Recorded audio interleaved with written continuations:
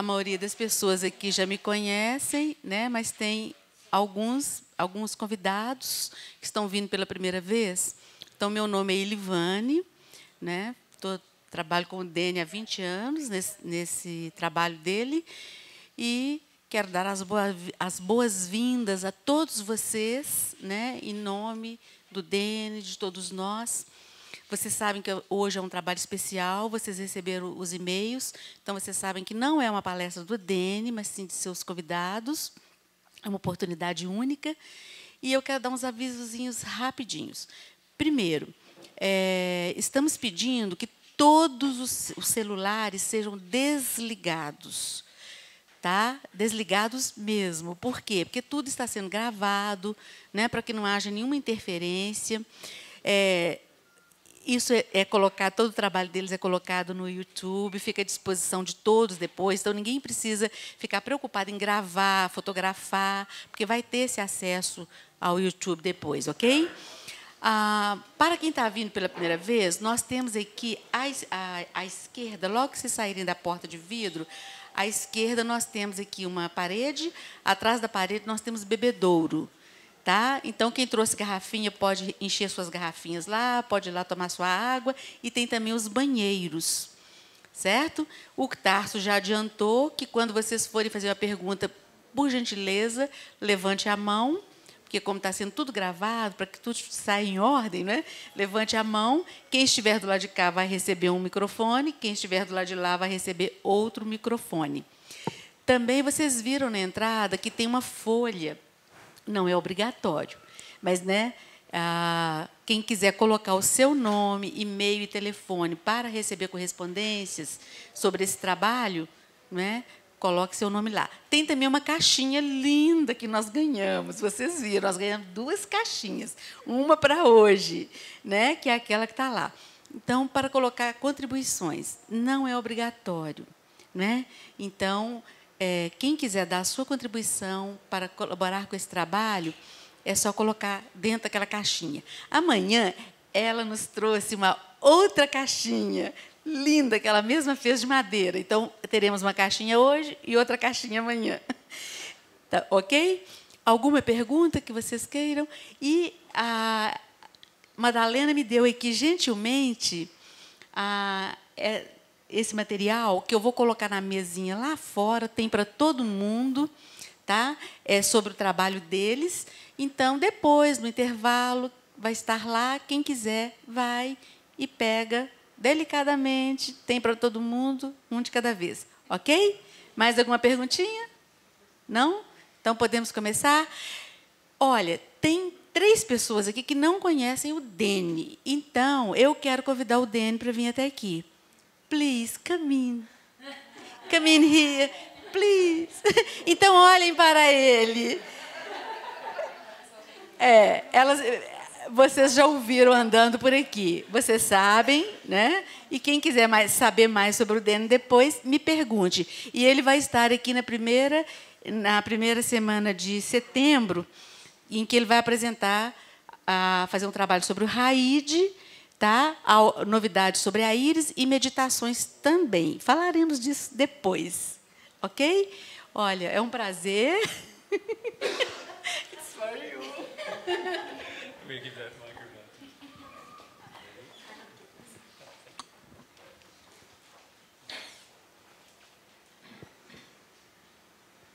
Well, firstly, I'd like to.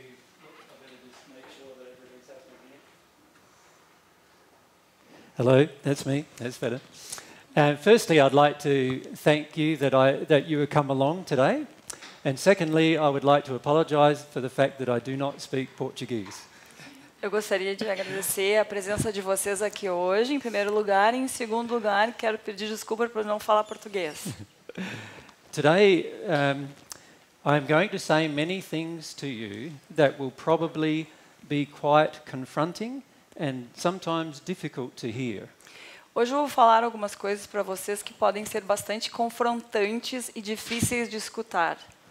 But what I would love for you to be able to do is to stay engaged in the conversation with me and ask as many questions as you like, and we can work through all of the things that you find confronting. O que eu gostaria é que vocês ficassem engajados, fizessem perguntas e pudéssemos conversar sobre essas coisas que vão ser confrontantes para vocês. It's always confronting to hear somebody speak about different belief systems. É sempre confrontante ouvir alguém falar sobre outros tipos de crenças. And so for that reason, sometimes we have to stay emotionally open to the idea of hearing new things. Então é importante ficar emocionalmente abertos para poder ouvir essas coisas diferentes.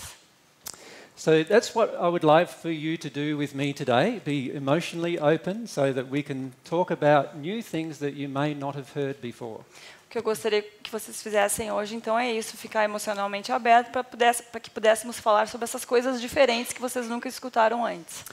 And our general way of working is that today we will do 2 main topics and then tomorrow we will do 2 additional topics.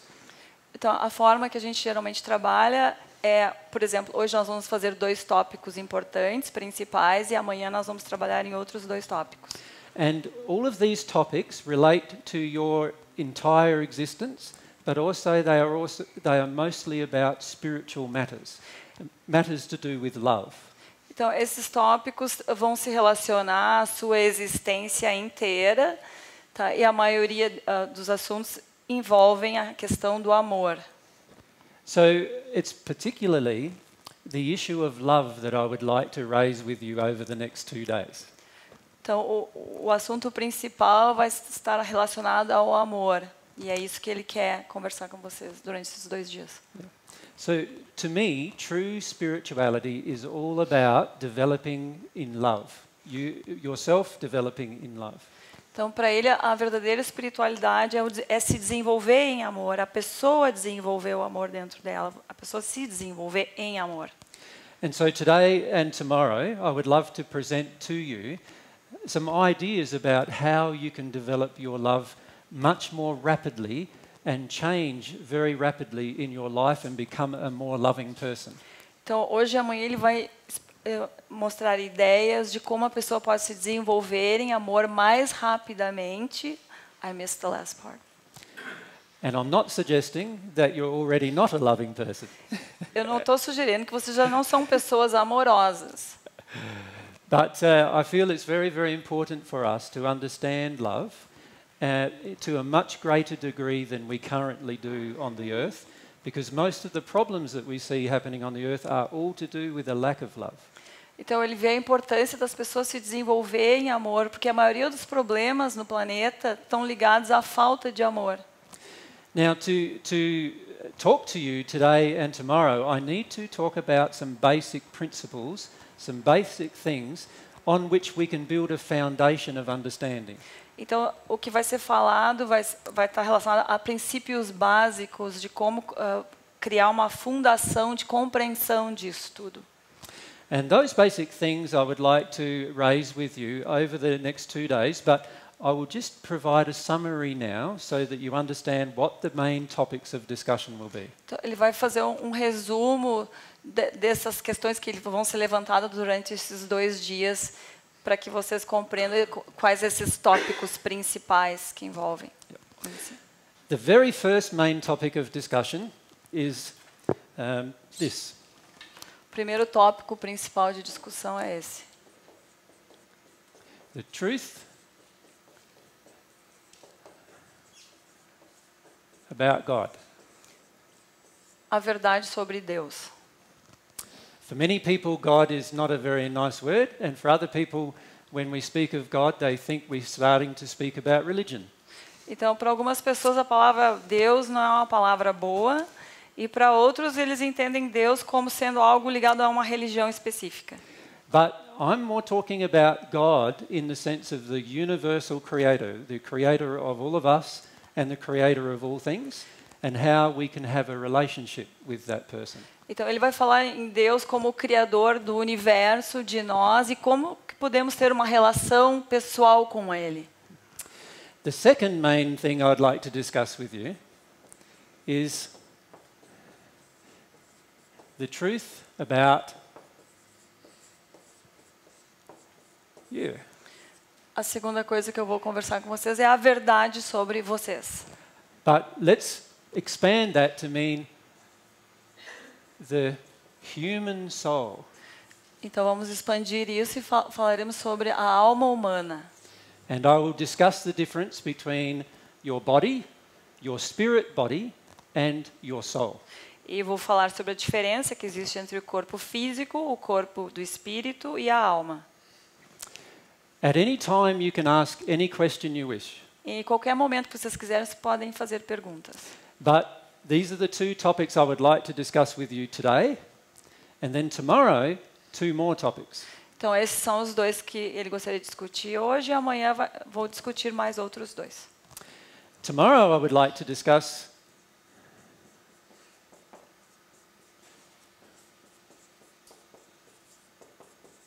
the truth about spirits. Então amanhã eu vou falar sobre a verdade a respeito dos espíritos. Or we could say people who are still alive that we think are dead. Ou poderíamos chamá-los de pessoas que estão vivos, mas a gente acha que eles estão mortos. But they are still alive, yes. Mas estão como são vivos, né? Como se não existisse a morte, é isso que ele quer dizer. And then I would like to discuss with you the truth about reincarnation. E depois eu quero falar com vocês a respeito da verdade sobre a reencarnação. I find many people now on the earth believe in reincarnation, and I would like to discuss with you how reincarnation actually works in comparison to what almost everybody on earth believes it works, but many, many spirits in the spirit world know it doesn't work the way we think it works on earth. Então ele quer falar a respeito da reencarnação, né, que como a grande maioria das pessoas no planeta acreditam em reencarnação, e que no mundo espiritual tem muitos espíritos que já não acreditam dessa maneira, como a gente conhece. Is there already any questions about that? Tem alguma pergunta sobre isso agora já? No? We'll be in time. There will be in time. Vamos ter tempo. So these are the main topics I would like to discuss. Now, the very first thing that I would like to mention, though, is I'd like to talk a little bit about myself and Mary so that you can get to know us as individuals. Então, primeiro eu vou falar um pouquinho mais, né? Vou falar um pouquinho de mim e da Mary, para que vocês possam nos conhecer como pessoas, como indivíduos. So Mary, the lady sitting there, Essa é a Mary, is my partner. é minha parceira, minha companheira. Mary is around 33 years old. A Mary tem em torno de 33 anos. And instead of saying around, I sort of say she is. Yeah, em vez de dizer ao redor, deveria ter dito ela tem. And Mary has been all over the world. In fact, she has spent a lot of time in South America. Ela já esteve ao redor do mundo, inclusive ela já passou tempo na América do Sul. But never been to Brazil. Mas nunca veio ao Brasil. And myself, I have never been to Brazil or South America before. Eu nunca estive no Brasil ou na América do Sul. Mary's last name is Mary Luck. O sobrenome da Mary é Mary Luck. And so you could say I'm a very lucky man. E quer dizer sorte em inglês, então ele é muito sortudo, né, que ele tem ela. But Mary has heard all of those jokes before. A Mary já escutou todas as piadas antes. And Mary and I live in Australia. Eu e a Mary moramos na Austrália. And we travel around the world teaching spiritual things. E nós viajamos ao redor do mundo ensinando sobre espiritualidade. So my name is Alan John Miller. O meu nome é Alan John Miller.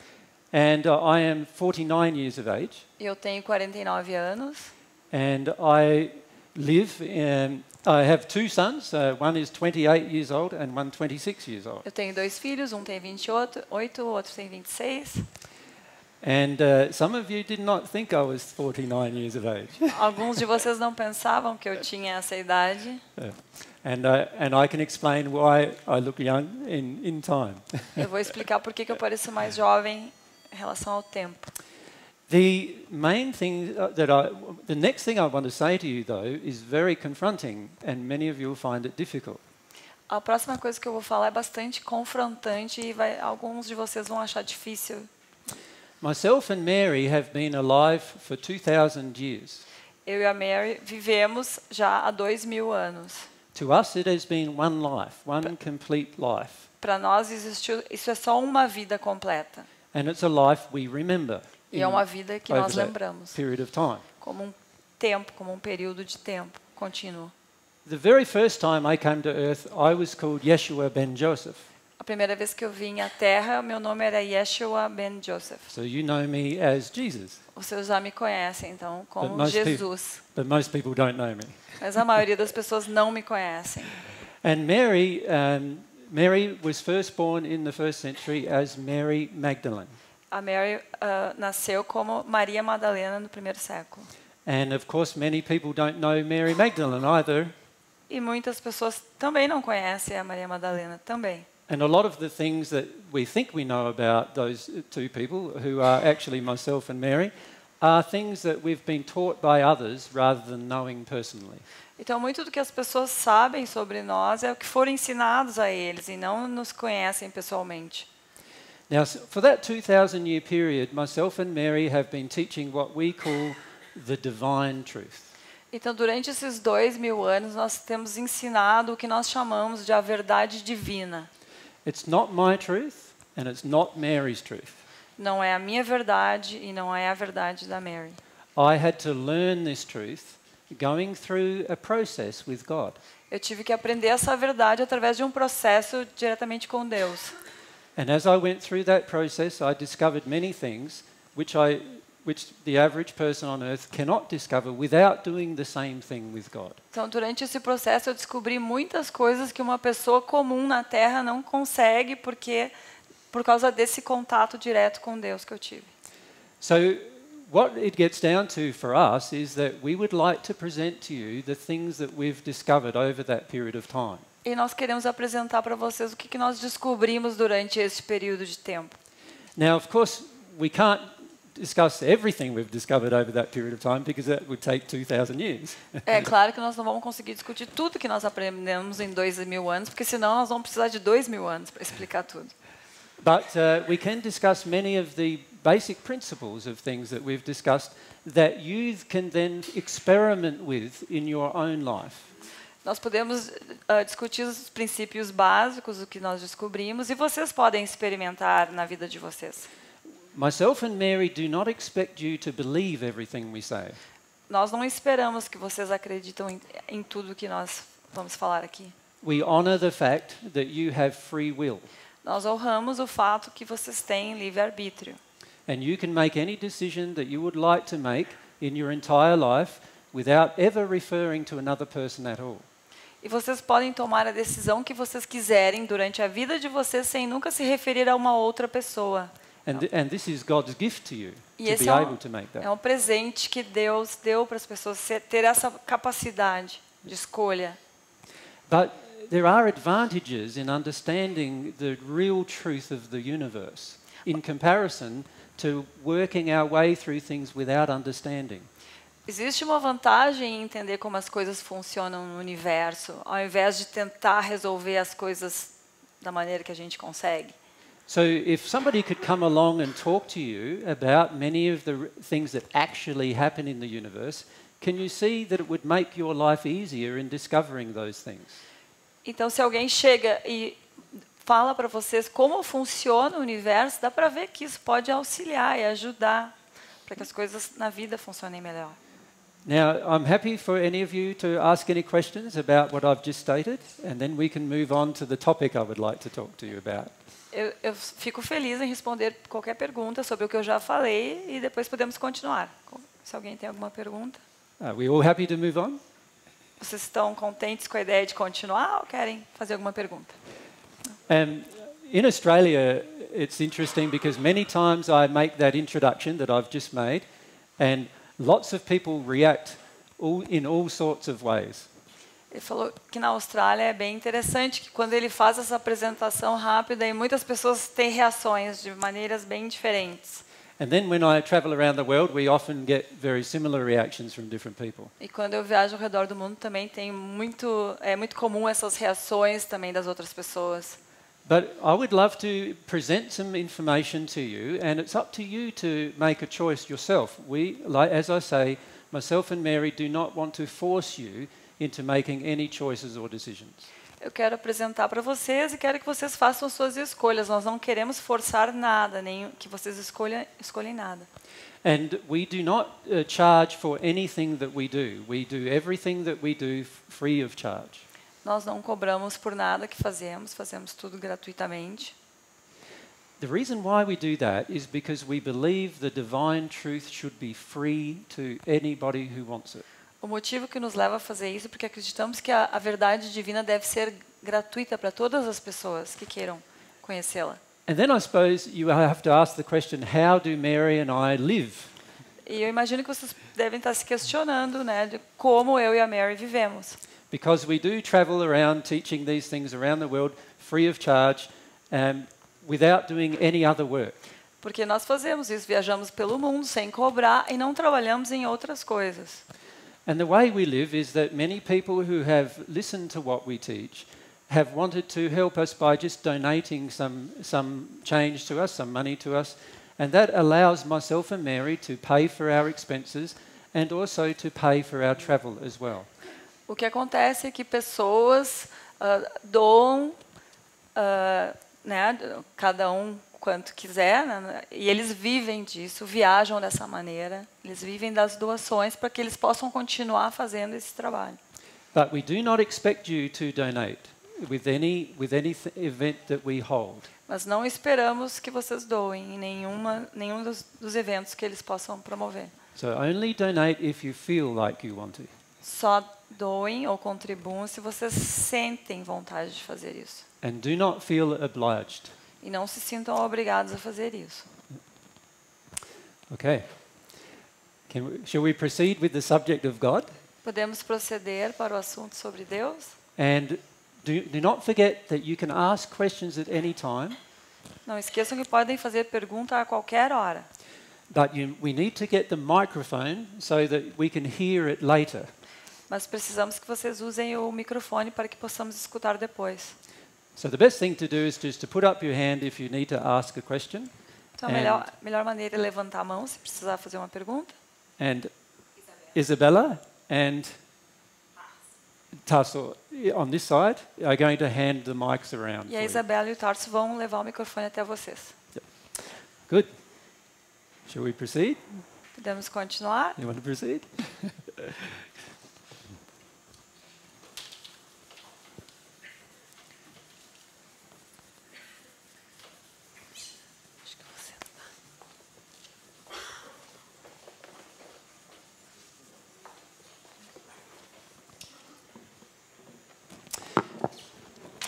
Now, one of the main problems that there is, I feel, in the world is that many people have a very, very large or wide variety of understandings about who or what God is.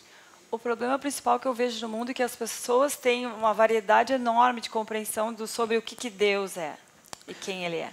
So some people believe that God is an entity, but a very angry entity. Então, muitas pessoas acreditam que Deus é uma entidade braba. Who sometimes loves people, but only when they do the right thing, and other times punishes people when they do the wrong thing. Que às vezes amam as pessoas somente quando eles fazem as coisas certas, e outras vezes pune quando elas fazem coisas erradas.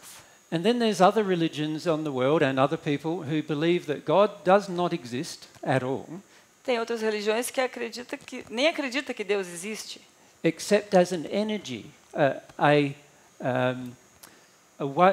feeling that transmits across the universe. Mas que existe simplesmente como uma energia que transmite através do universo. Then there are some people who are atheists who do not believe God exists at all. E existe ateus que não acreditam em nada.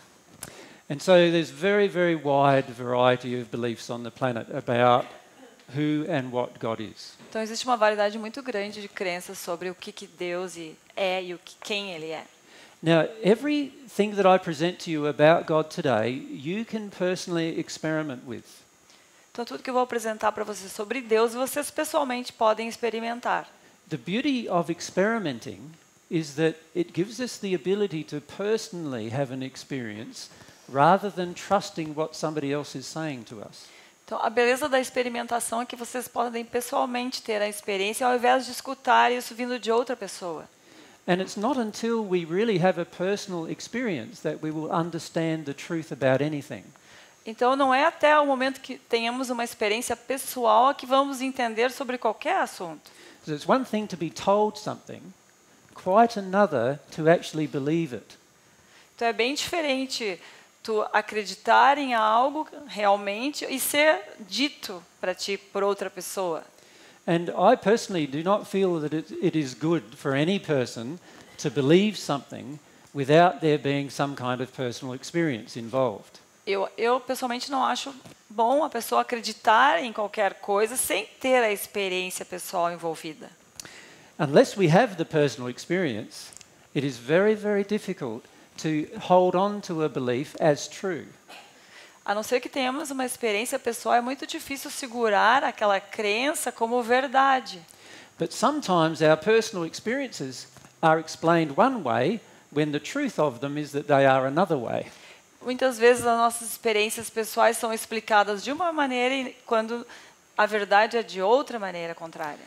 And so what we find with religions generally on the planet is that we have a personal experience of God and then we think that it's because of the belief we have. E muito acontece na Terra que às vezes temos uma experiência pessoal com Deus e acreditamos que tivemos aquela experiência em função de uma crença que temos. But the reality is that the personal experience comes from an emotion of connection that we have between ourselves and God. E na verdade a experiência vem de uma emoção que tivemos que nos conectou a Deus. So let me talk to you about God a bit and then allow yourself to feel about whether these things are true or not. Então deixe-me falar um pouco sobre Deus e permitam vocês mesmos a sentir o que eu estou falando, assim, ver a emoção presente. Firstly, God is an entity or a being. Em primeiro lugar, Deus é uma entidade ou um ser. God does have energies coming out of God which go through the entire universe. Deus possui energias que saem dele, que vai por todo o universo. And we can talk about many of those energies. Some of those energies are creative, other ones are maintenance energies of the universe. Podemos falar dessas energias, muitas dessas energias são criadoras e outras são de manutenção do universo. But God also has other, you could say, feelings for all of her creations. E Deus também tem, poderíamos dizer, emoções e sentimentos por toda a sua criação. So God has masculine and feminine qualities. Então Deus tem qualidades masculinas e femininas. So if we believe God's only male or we believe God's only female, already we have an issue with God. Então, se acreditamos que Deus é só masculino ou que Deus é só feminino, ali já temos uma situação com relação a Deus, com a nossa relação com Deus. Historically, many people have taught that God is only male, and they call God our Father. Historicamente, se falou que Deus era masculino e foi chamado de pai. And a lot of the reasons for that are to do with how males historically dominated the planet for a period of time. E muito do motivo disso tem a ver com como os homens dominavam o planeta. But there was a time in human history before that time when females dominated the planet and they thought God was female. Então, mas teve uma época antes disso onde as mulheres dominavam o planeta e naquela época se via Deus como feminino. And man has gone through this cycle, humankind has gone through this cycle. God is male, God is female, God is male, God is female, God is male, God is female. Então o homem passou por esses ciclos, né? A época que Deus era feminino, Deus era masculino, feminino, masculino. Back and forward, back and forward. Para lá e para cá. Not understanding that God includes both characteristics and qualities. Não compreendendo que em Deus se inclui ambas as características e qualidades. So God is as much our mother as our father. Deus é tão nossa mãe quanto nosso pai.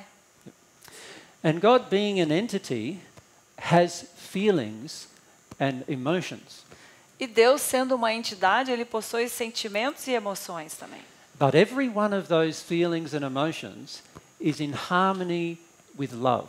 Mas todas as emoções e sentimentos de Deus estão em harmonia com o amor. So God has no feelings or emotions that are out of harmony with love. Então Deus não tem nenhuma emoção ou sentimento que está em desarmonia com o amor.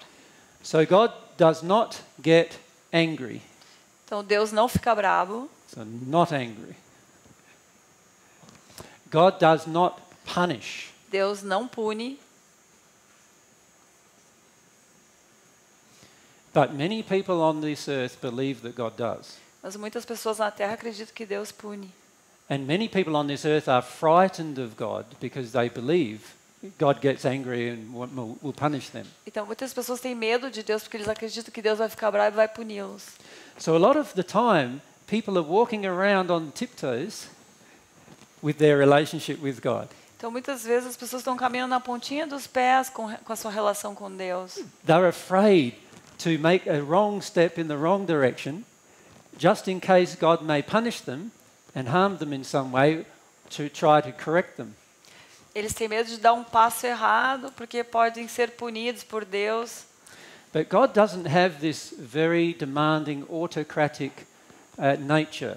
Então God Deus, allows us to feel things. então Deus não tem essa natureza exigente, autocrática. Ele nos permite And God experimentar as coisas. allows us to experiment.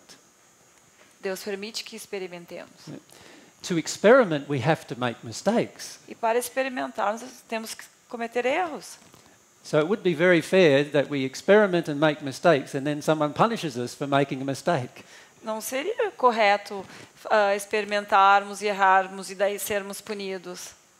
So if we can think of God as someone who is better than the most loving person we have ever experienced on earth. Então podemos pensar em Deus como uma pessoa mais amorosa que podemos um dia ter conhecido. Most of the time, people on earth try to pull God down to their way of thinking. Então muitas vezes as pessoas tentam trazer Deus para a maneira delas de pensar. But to understand God, we need to understand that we need to grow up into God's way of thinking. Então para compreendermos Deus, nós temos que chegar no nível de compreensão de Deus das coisas. And that makes sense, yes? E isso faz sentido, não? Yeah. So now that we know that God is not angry Agora que sabemos que ele não é brabo and does not punish, e que não pune, then we can feel a bit more relaxed in our relationship with God. podemos relaxar então agora com a nossa relação com Deus. We can allow ourselves to experiment with this relationship with God without worrying that sometime in the future God will punish us for making experiments. Então podemos nos permitir para ter essa experiência de se relacionar com Deus sem ter medo de sermos punidos. Now, another quality of God is that God is infinite. Outra qualidade de Deus é que ele é infinito. In that no person I've ever met at this point, even in 2,000 years, has ever found the limitations of God. E nenhuma pessoa que eu já conheci durante esses 2000 anos encontrou alguma limitação para Deus. But we have discovered our own limitations. Mas nós descobrimos os nossos próprios limites. But we have not found any limitations with God. Mas não encontramos limitações em Deus. So if you think about that, then if God is infinite and God has an infinite amount of emotion, Então, pense nisso. Se Deus é infinito e tem uma infinita quantidade de emoções, then God must have an infinite amount of love, então Deus deve ter uma quantidade infinita de amor. who He shares with everything in the universe. E que Ele compartilha isso com tudo no universo. Also, it would make sense that God has an infinite amount of truth. Então faria sentido também entender que Deus tem uma quantidade infinita de verdade. In other words, God knows everything about the universe, how it works scientifically, mathematically, as well as everything about you. Então Deus sabe tudo sobre o universo, cientificamente, matematicamente, como também sabe tudo sobre vocês. So God is a grand mathematician Ele é um grande matemático and a grand scientist. e um grande cientista. And He's also encouraging us to be the same. E Ele também está nos encorajando a ser assim também. To understand the mathematics of the universe, to understand the science of the universe, and to understand ourselves. Para compreendermos a ciência do universo, a matemática do universo e para compreender a nós mesmos. See, God does not need to understand us in terms of to learn about us because God already knows us. Deus não precisa nos entender ou aprender sobre nós. Ele já sabe, já nos conhece, sabe tudo. But when we're first born, we don't know ourselves. Mas quando nascemos, nós não nos conhecemos. And so we're in this process of discovery. Então nós estamos nesse processo de descoberta. And that's what we need to allow ourselves to do, go through the process of discovery. E é isso que temos que nos permitir a fazer, passar por esse processo de descoberta. So if God is infinite and has an infinite amount of love and truth, the question becomes this: how can I learn some of the truth that God has? Então, se Deus é infinito e tem infinita quantidade de amor e verdade, a pergunta é como que eu posso aprender isso que Deus tem e sabe? And how can I feel some of the love that God has? E como eu posso sentir esse amor que Deus tem para nos dar? You can see that they would be the two primary questions, wouldn't they? Então, essas seriam as duas principais perguntas. Because if I can understand the truth, then I can get to know the truth of everything in the universe. Então, porque se eu puder conhecer a verdade, eu vou saber a verdade de tudo no universo. And if I can come to understand and feel love, then I can be the happiest I could ever be.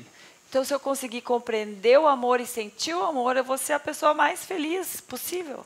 But here on the earth, our life often, we have very short periods where we feel joy or love, and then we have long periods where we feel unhappy or not joyous. Mas aqui na Terra nós temos períodos curtos em que sentimos amor e alegria e longos períodos que não sentimos amor e alegria. And there must be a reason why we have these periods of joy and then these periods of sadness and these periods of joy and periods of sadness. Então deve ter um motivo para isso, por termos esses períodos de alegria e períodos de tristeza, períodos de alegria e períodos de tristeza. And if we knew what the reason was, then it would make sense that we could change that so that we could only feel the joy and release the sadness. Então se nós soubéssemos a razão disso, faria sentido para que pudéssemos mudar e ter mais felicidade. And this is very much involved in our relationship, what I feel is our relationship with God. E isso tem muito a ver com a nossa relação com Deus, esses períodos. It's very important to understand that God loves, and therefore God loves us. É muito importante entender que Deus ama, portanto, Deus nos ama. Now many people say that, but they don't ever really feel that. Muitas pessoas dizem isso, mas não sentem isso. And they walk through their life very self-reliant because even though they say or think they believe in God, they don't really have a personal relationship with God and therefore do not feel happy. Então, embora as pessoas elas acreditem, elas andam pela vida contando só com elas, né? Dependendo só delas. Can you say the last part? They do not feel happy when they are not in a relationship with God. E daí elas não estão felizes porque eles não estão tendo uma relação com Deus direta.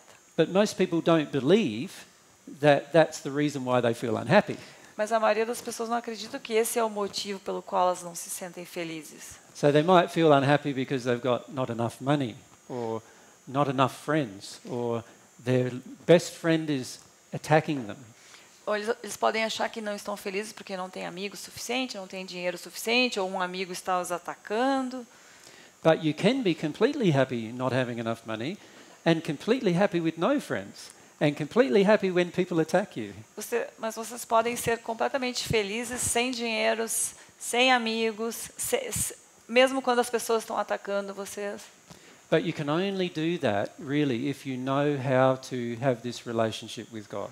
Mas só é possível fazer isso se você souber como ter essa relação com Deus, essa relação direta. Another thing we need to understand about God is that because God is infinite, God also has an infinite amount of characteristics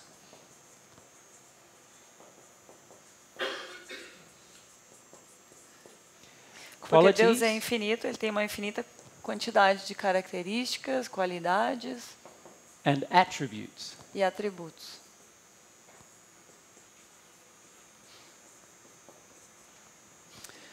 And the way that we get to know what God's character, quality and attributes are is by having this relationship, this personal relationship with God. E a maneira que podemos conhecer essas características, qualidades e atributos é através de uma relação pessoal com Deus. And if we think that God is without character and without qualities and without attributes, it is going to be very difficult for us to have a relationship with God. E se não acreditamos que Deus tem características, qualidades e atributos, fica bem difícil de ter uma relação com Deus. Many people on the planet believe that God is like a power station Muitas pessoas pensam que Deus é como uma planta de energia that's sending electricity throughout the universe that keeps everything operating. que está mandando energia para o universo todo, mantendo tudo em funcionamento, em operação. But the problem with this kind of belief is that you cannot see God as having qualities, characteristics and attributes and a personality. O problema dessa crença é que você não consegue enxergar nesse tipo de crença características, qualidades e atributos em Deus. It's very hard for a power station to have a personality. É muito difícil para uma estação de eletricidade ter uma personalidade.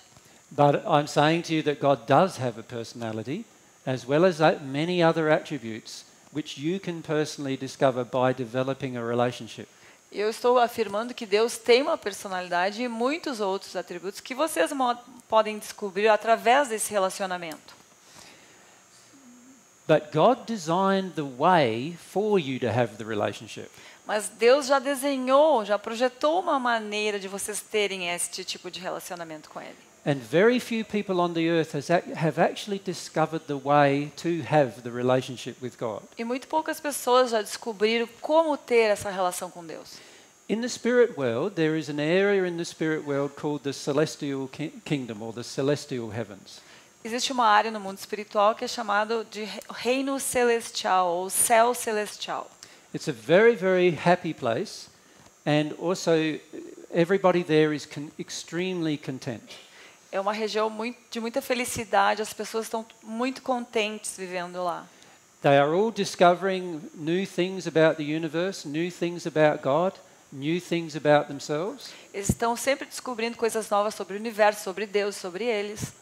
But they are doing so in a state where they no longer have any unhappiness. Mas eles estão fazendo isso num estado onde não existe nenhuma infelicidade. And this is also possible on earth. E isso também é possível na Terra. But it's only possible by engaging this way with God. Mas só é possível engajando nesta forma, nessa relação com Deus. The way that God designed for us to engage. Da maneira que Deus projetou para que pudéssemos nos engajarmos nessa relação. The way that most religions engage God now is they come up with a heap of concepts. They come up with concepts about God that they believe. As maneiras que as religiões tentam se conectar a Deus é através de um monte de conceitos que eles acreditam. But they don't know for certain whether those beliefs are true or not. Mas eles não têm certeza se essas crenças são verdadeiras ou não. They only believe them because they've been taught them, usually by their family or their friends or by a minister or a priest.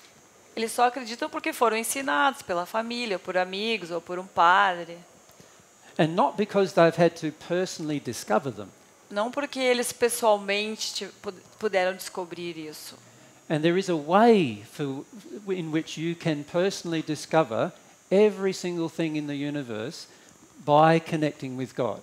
Existe uma maneira que vocês podem descobrir tudo sobre o universo através dessa conexão com Deus. And that would make sense if God knows all the truth, then if there is a way to connect to God, then there'd be a way for God to show us that truth. Então, se Deus sabe toda a verdade e há uma forma de nos conectarmos com Ele, faz sentido de nós podermos aprender através dele. That makes logical sense, doesn't it? Isso faz sentido lógico. If God loves us, then surely God would want to share the truth with us. Então, se Deus nos ama, com certeza Ele quer dividir a verdade com a gente. But if God doesn't care, then God would just let us go about discovering the truth by ourselves. Mas se Deus não se importa, Ele nos deixaria descobrir a verdade de qualquer maneira. And what I'm saying to you is that God does care, and there is a way to receive all of this truth personally between you and God. O que eu estou dizendo é que Deus realmente se importa e existe uma maneira de receber toda essa verdade pessoalmente, diretamente com Deus. Now, a lot of people historically have believed they need a mediator between themselves and God. Historicamente, muitas pessoas acreditam que eles precisam de um mediador entre eles e Deus. And I'm saying to you that is not necessary at all. E eu estou dizendo que isso não é nem um pouco necessário. God created all of us as unique individuals, but we are all equal. Deus nos criou como indivíduos únicos, mas somos todos iguais. Therefore, there is no special person through whom you can connect to God. Então não existe nenhuma pessoa especial pela que pode fazer essa conexão por você com Deus.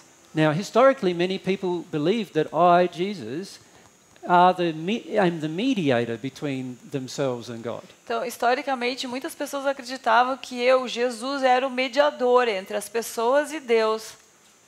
But this is not true. Mas isso não é verdade. I am just a person the same as you are. Eu sou uma pessoa igual a todos vocês. I have to discover God the same way if I wish to have a relationship with God. Eu tive que descobrir Deus da mesma maneira, querendo ter uma relação com Deus. And I have to discover God's way, not my own. Eu tive que descobrir a maneira de Deus, não a minha maneira. The way that God designed to give me love and the way God designed to give me truth. That is what I've had to discover. Eu tive que descobrir a maneira que Deus projetou para me dar amor e me dar verdade. So there is no special person that's ever existed on this planet that is the person who is the go-between between God and mankind. Então nunca existiu uma pessoa especial jamais no planeta que era considerado intermediário entre os humanos e Deus. But each of us have the potential to have a special relationship with God. Mas todos nós, todos vocês, todos nós temos o potencial de ter uma relação com Deus. Because all of us are God's children. Porque nós todos somos crianças, filhos de Deus. And therefore we are all brothers and sisters. E portanto nós somos todos irmãos e irmãs. We may speak different languages, we may be of a different gender, but we are still equal. Podemos falar línguas diferentes, sermos de sexos diferentes, mas ainda assim somos iguais perante Deus. And this is a main thing to understand about God, that God does not favor one person over another. Isso é muito importante entender sobre Deus. Ele não favorece uma pessoa sobre outra pessoa. I hope that makes sense. Eu espero que isso faça sentido para vocês. Yes? Good. Are there any questions you would like to ask? Alguma pergunta que queiram fazer? Yes? We just wait for the microphone. Ele vai levar o microfone para ti. Na hora que ele estava falando aí, eu fiquei lembrando da Joana d'Arc, né, que ela teve conexões diretas com Deus e depois eu imagino que ela deve ter se sentido traída pelo próprio Deus quando ela é colocada numa fogueira. Como é que ele vê isso? Deixa eu falar. He's talking about ideia. Joan of Arc, that she was supposed to have connections with God and that she probably felt betrayed because then she was placed in the fire to burn. Historically, there are many people who believe they had a special connection with God. Historicamente, muitas pessoas acreditavam que tinha uma conexão com Deus. But when they passed into the spirit world, they realized that they were the same as all others. Mas quando eles morreram e foram para o mundo espiritual, viram que eles eram iguais a todos os outros. And this is one of the very first things we need to understand about ourselves. So when I get to the discussion of the truth about ourselves, we will discuss some of these basic principles. É muito importante que compreendamos essa questão sobre nós e quando nós formos falar a respeito de nós mesmos, eu vou explicar melhor. For now, the main thing we need to understand is that God loves us all individually very deeply and wants to have a close bond with every one of us. Então o que temos que entender é que Deus nos ama muito, todos nós profundamente, que é uma conexão muito intensa com todos. And it's only we ourselves that stop the connection from actually happening. E é só nós que podemos impedir que essa conexão aconteça.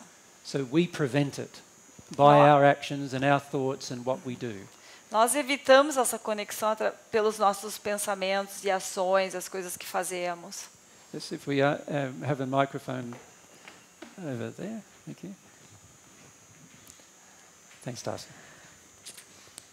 Yeah, hold it close, nice and close. Eu sempre tenho uma questão, é que quando eu penso em Deus, eu não consigo ver nada distinto de mim.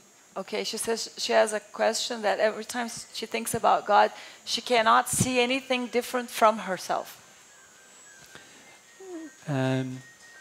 Could we turn off all the microphones or Para desligar the mobile os phones? celulares, por favor. Very distracting. Yep. Foi nada. Yep. So the question Yeah, was... what she says when she thinks about God, she can't see something different from herself.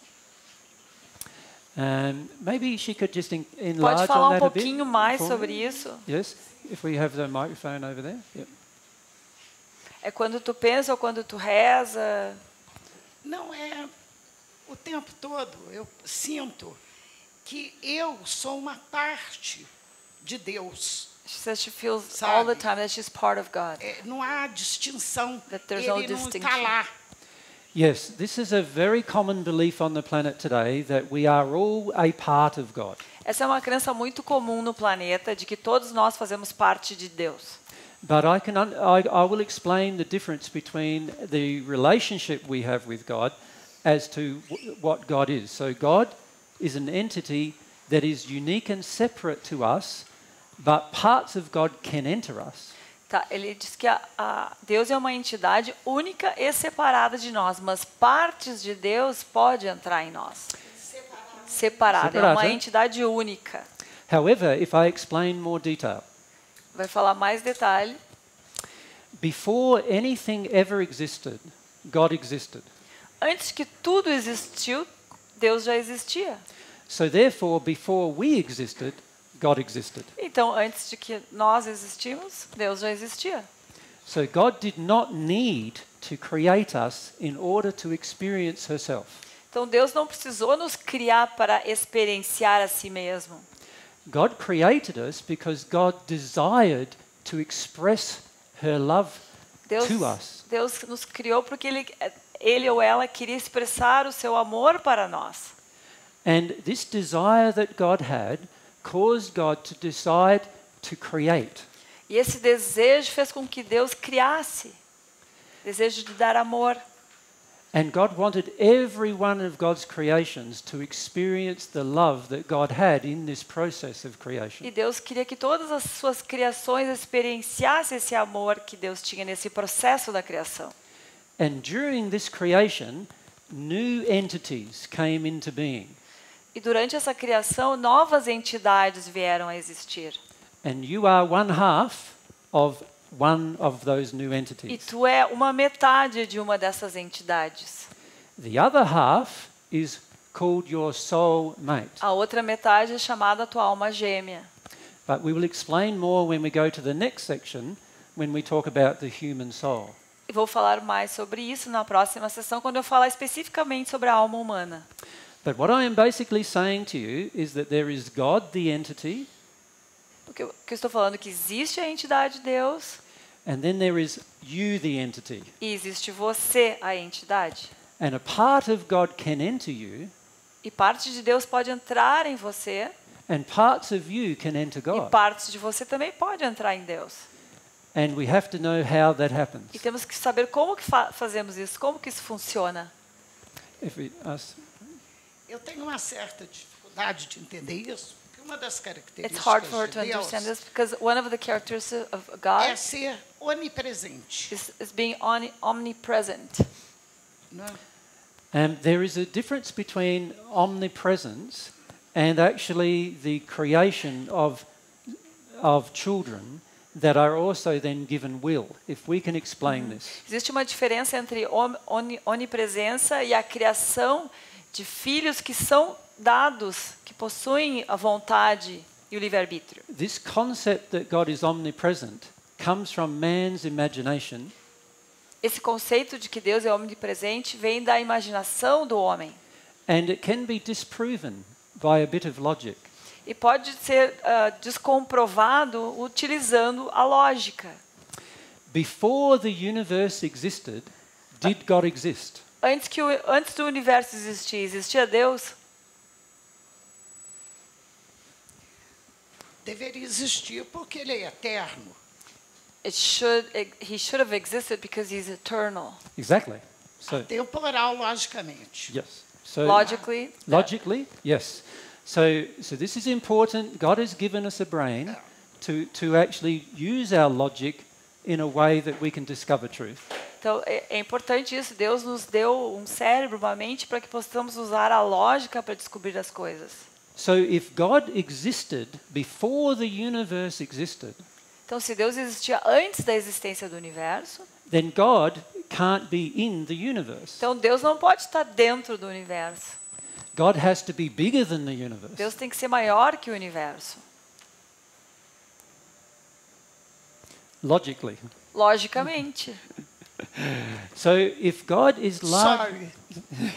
so if God is larger than the universe, E se Deus é maior que o universo, and parts of God's energies can enter the universe, e parte das energias de Deus pode entrar nesse universo, and God has also created you so that part of your energy can exit the universe, e Deus também criou você para que parte da sua energia pode sair do universo também and enter God. e entrar em Deus. And so part of God can enter you, Então, parte de Deus pode entrar em você and parts of you can enter God. e partes de você pode entrar em Deus. But it has to be a process Mas tem que ser um processo isso tem that we understand. que compreendamos. Yep. O que é que tu quer falar? Okay. Is there any more questions about that?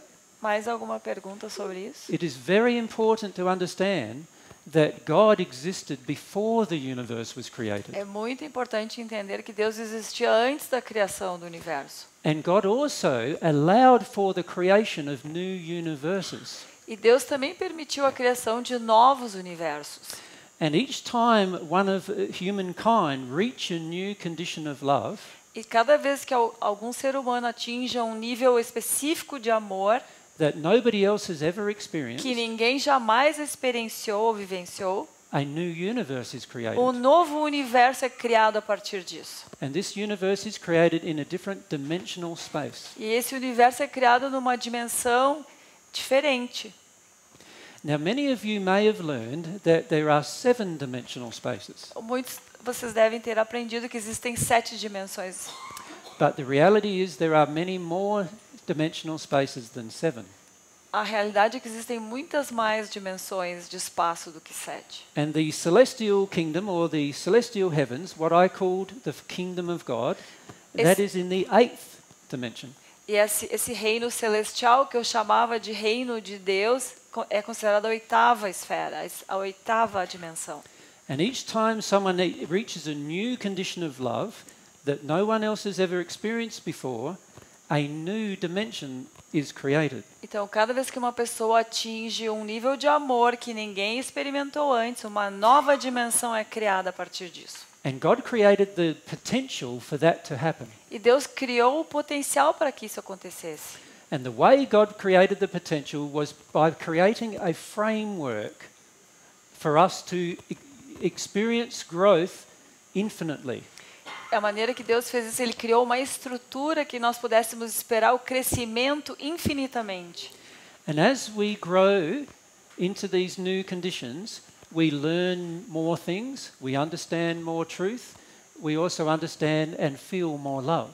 À medida que vamos crescendo nessas condições, nós vamos aprendendo mais verdade e vamos sentindo mais amor cada vez mais. So God created this beautiful potential or framework in which we can exist and grow and forever grow. Então Deus criou esse potencial lindo e essa estrutura em que existimos e que podemos crescer continuamente. We are not limited beings. Não somos seres limitados. We are growing beings. Nós somos seres crescentes. Now, the framework that God created, we would call or can call God's laws. Essa estrutura que Deus criou podemos chamar de leis de Deus. These laws create the framework of love in which we can grow. Então essas leis criam essa estrutura de amor na qual podemos crescer.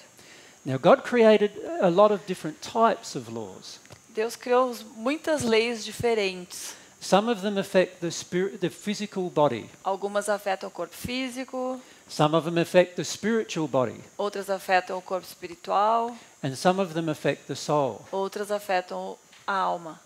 Now, some laws that affect the physical body are things like gravity, Algumas leis que afetam o corpo físico, por exemplo, é como a lei da gravidade, aerodynamics. a aerodinâmica. Aerodynamics overcomes gravity. A aerodinâmica, a lei da aerodinâmica se sobrepõe à lei da gravidade. Only in certain circumstances. Só em algumas circunstâncias. You have to have a wing Tem que ter uma asa that creates lift. que faz a elevação.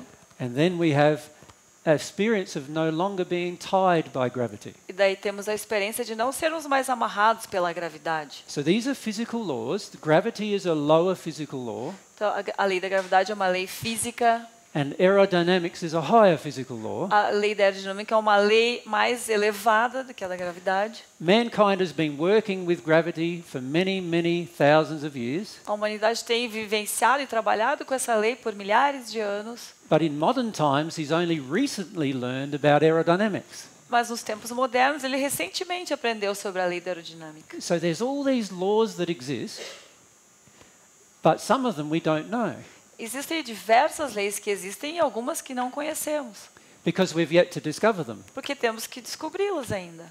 Just like we first discovered these laws of aerodynamics Como descobrimos a lei da aerodinâmica, by watching what happened around us. olhando, We could see birds flying, vendo o voo dos pássaros and we wondered how they managed that. e imaginávamos como é que eles conseguiam fazer isso. Initially, they thought that the way birds managed that was being lighter than air. Eles imaginavam inicialmente que era porque os pássaros eram mais leves que o ar. And then some experimenters wrapped up the bird without the wings extended, Daí enrolaram o pássaro sem as asas abertas and they dropped the bird, e largaram o pássaro. and it hit the ground. E caiu no chão diretamente. It wasn't lighter than air. Não era mais leve do que o ar. So then they had to work out why it was. They started thinking that a feather was lighter than air. Aí eles tentaram descobrir como é que isso funcionava. Daí acharam que era a pena que era mais leve que o ar. So what they did then was they plucked a feather from the bird, Então o que fizeram? Então eles começaram a tirar as penas. and they had a completely still day with no wind, Aí havia um dia sem vento nenhum. and they dropped the feather, E largaram a pena. and it hit the ground. E foi até o chão. So the feather was not lighter than air. Então a pena também não era mais leve que o ar. Can you see through a series of experiments, mankind discovered that there was this pull of gravity pulling everything with mass. Então, através de To uma the série ground. de experiências, a humanidade descobriu que existia a lei da gravidade, que puxava toda a massa para o chão, But they still had not discovered the secret of aerodynamics. mas ainda não tinham descoberto o segredo da aerodinâmica. They had to do more experiments to find out how the bird's wing was designed. Tiveram que fazer vários experimentos para compreender como é que era esse projeto da asa do pássaro And how it would create lift. e como que fazia a elevação. And once they discovered that, they could replicate that. E uma vez que eles descobriram isso, eles puderam replicar, duplicar, né? This is very important to understand as a principle in terms of discovering all of God's laws. Então, esse é muito importante como princípio para entender que na descoberta das leis de Deus. Because God's laws have a hierarchy. Porque existe uma hierarquia entre as leis de Deus.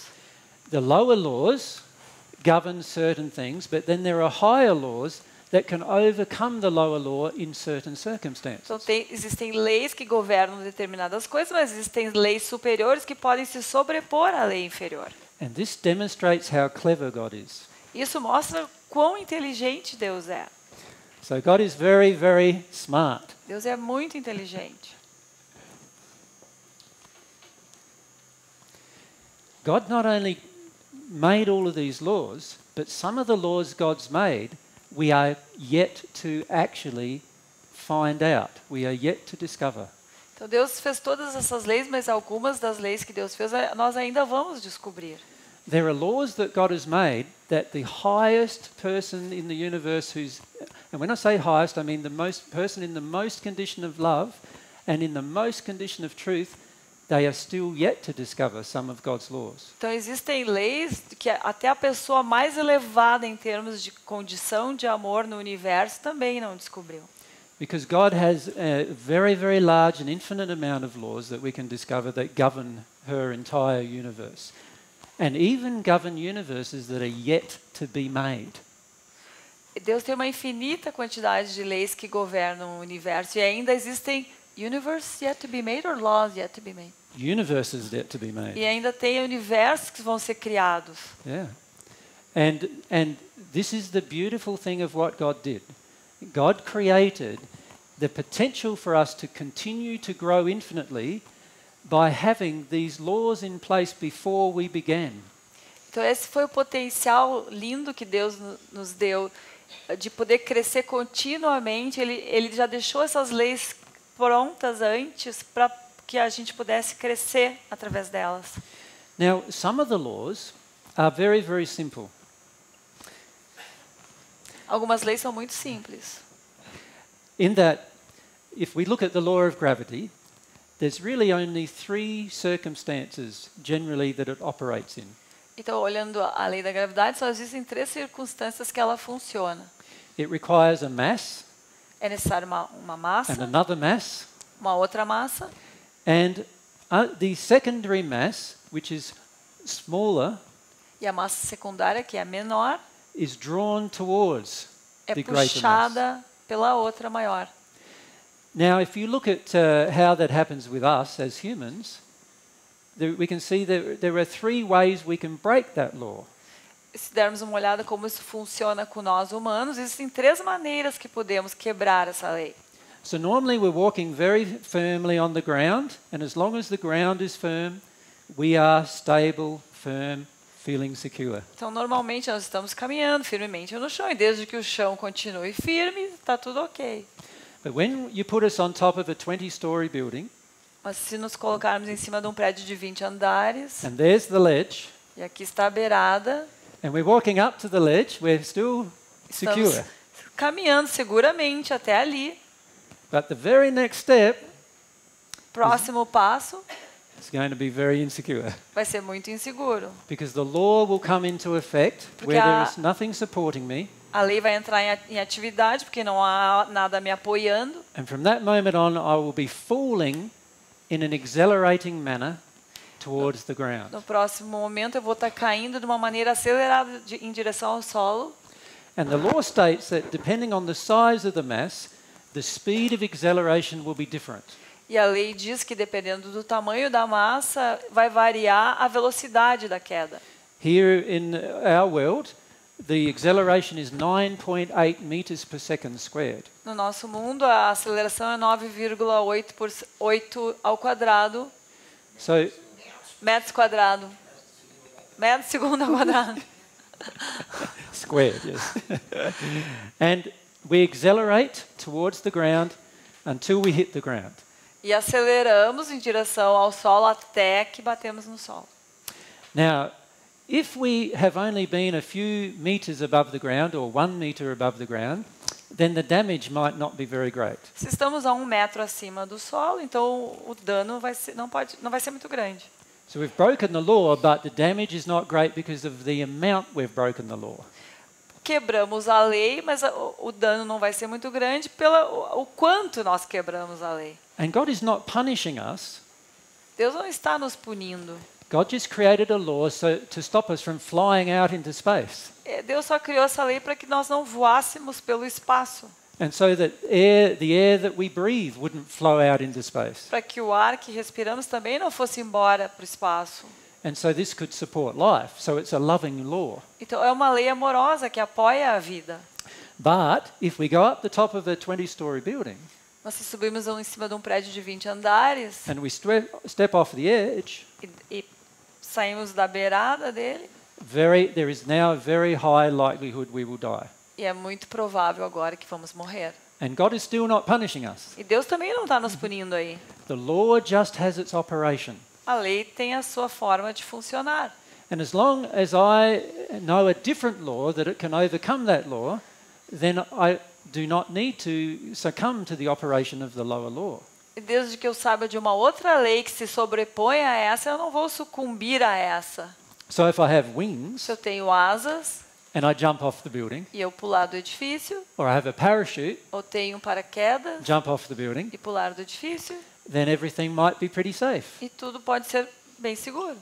But if I have none of those things that Mas- engage the law of aerodynamics, Se eu não tenho nada disso que possa utilizar a lei da aerodinâmica, then the law of gravity will have its effect. então a lei da gravidade vai ter seu efeito. Now it's exactly the same with all of God's laws. E é a mesma coisa com todas as leis de Deus. There are lower laws Existem leis mais baixas which are overcome by higher laws. que são sobrepostas por leis mais altas. And the very highest laws E as leis mais elevadas are the laws about God's love. são sobre o amor de Deus. And then the next lowest laws are the laws about human love. O segundo grupo é sobre o amor humano. And these laws, instead of operating just upon the physical body or the spirit body, they operate upon the soul. E essas duas leis não só funcionam no corpo físico e corpo espiritual, mas também funcionam na alma. So we need to understand what the soul is, so we understand how the laws operate. Então temos que compreender o que é a alma para que possamos compreender como essas duas leis funcionam. But before we proceed with that, is everyone understanding so far that God is an entity who is infinite, who has qualities, attributes and personality, and who has created laws by which we exist? Então, antes de procedermos, eu quero saber se todos entenderam que Deus é uma entidade, é um ser, ele é infinito, ele possui características, qualidades, atributos, personalidade e criou leis para que possamos viver. Everyone's okay with that?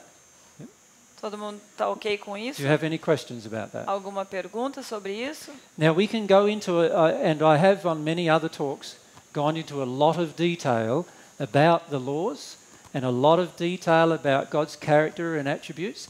But what I am saying to you is that there is a way that you can discover all of these things. Em outras palestras já me aprofundei bastante nesses assuntos, sobre as características, etc. Mas o que eu quero dizer para vocês é que vocês podem experimentar e descobrir isso sozinhos. You don't have to believe what somebody tells you. You need to go through a process of experiencing it yourself. Você não precisa acreditar aquilo que alguém lhes diz. Vocês têm que passar por um processo de experimentar vocês mesmos. And what I would like to describe to you next is how to experience God. E o que eu quero descrever para vocês, explicar agora é como que vocês podem experienciar Deus. But to do that, we need to understand ourselves. Mas para que possamos fazer isso, precisamos nos compreender. So I need to talk to you a bit about the human soul. Então eu preciso falar sobre a alma humana. And that will be a separate discussion, and then what we'll do is we'll merge the two discussions. Isso será uma discussão separada e depois nós vamos unir as duas discussões. And there we'll end up with how we can communicate with God and receive all of these truths about God. E como resultado disso, nós vamos entender como é que podemos comunicar com Deus diretamente e receber todas essas verdades dele. And also we'll know how to experience God's love as well. E também vamos aprender como experimentar e vivenciar o amor de Deus. Now, like everything God has done, there are complexities. Como tudo que Deus fez, existem complexidades. But God has made the universe in such a way that even a little child can understand how to connect to God. Mas Deus fez o universo de uma maneira que até mesmo uma criancinha pode entender como é que se conecta com Deus. And the reason why God made it this way was so that each of us, even from a very small age, can begin this relationship with God. E o motivo que Deus fez dessa forma é que todos nós, desde pequenininho, pudéssemos começar a nos relacionar com Deus. And wouldn't you, if you were a loving person, have probably designed it the same way? E se vocês fossem uma pessoa muito amorosa, será que vocês também não teriam projetado tudo dessa maneira? Most people on the earth believe that God is very removed from them. A maioria das pessoas pensa que Deus é muito afastado deles. But that is only our opinion. Mas essa é só a nossa opinião, It's not God's. não é a opinião de Deus. Right? God has created a way where we can be very close with God at all times. Deus criou uma maneira que possamos estar conectado bem próximo dele o tempo inteiro. But to understand how, we need to understand the very basic principles about connection with God. Mas para que possamos entender como se funciona, temos que entender princípios bem básicos sobre a conexão com Deus. One of these very basic principles is that God is an entity, a real being. Um princípio básico muito importante é entender que Deus é uma entidade, ele é um ser. And while God has energy, God is not energy itself. Embora Deus tenha energia, ele não é só energia. Energy is a attribute or characteristic of God.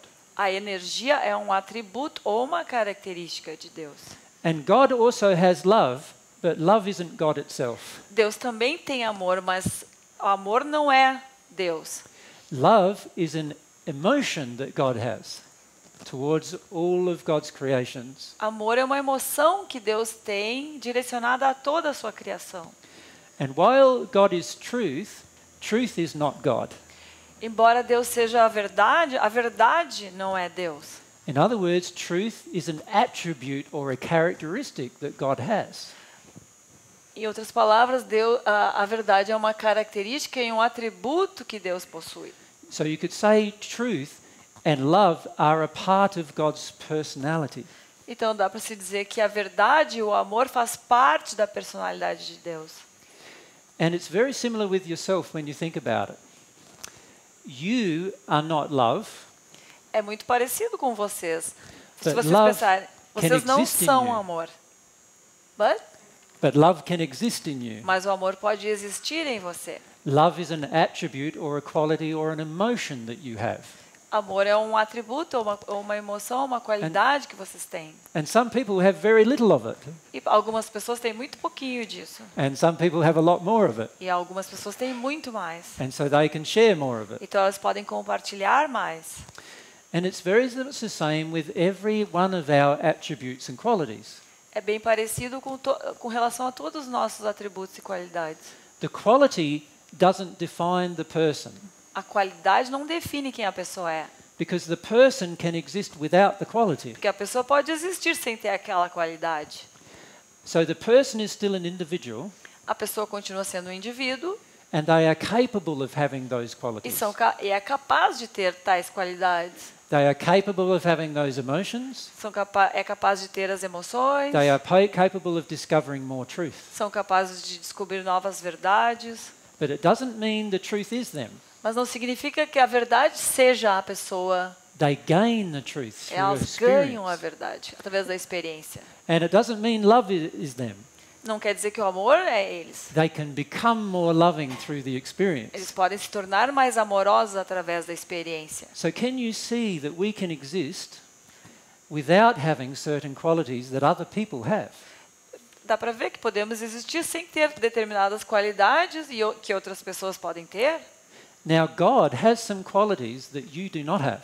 E Deus tem algumas qualidades que vocês não têm. And you have some qualities that God does not have. E vocês têm algumas qualidades que Deus não tem.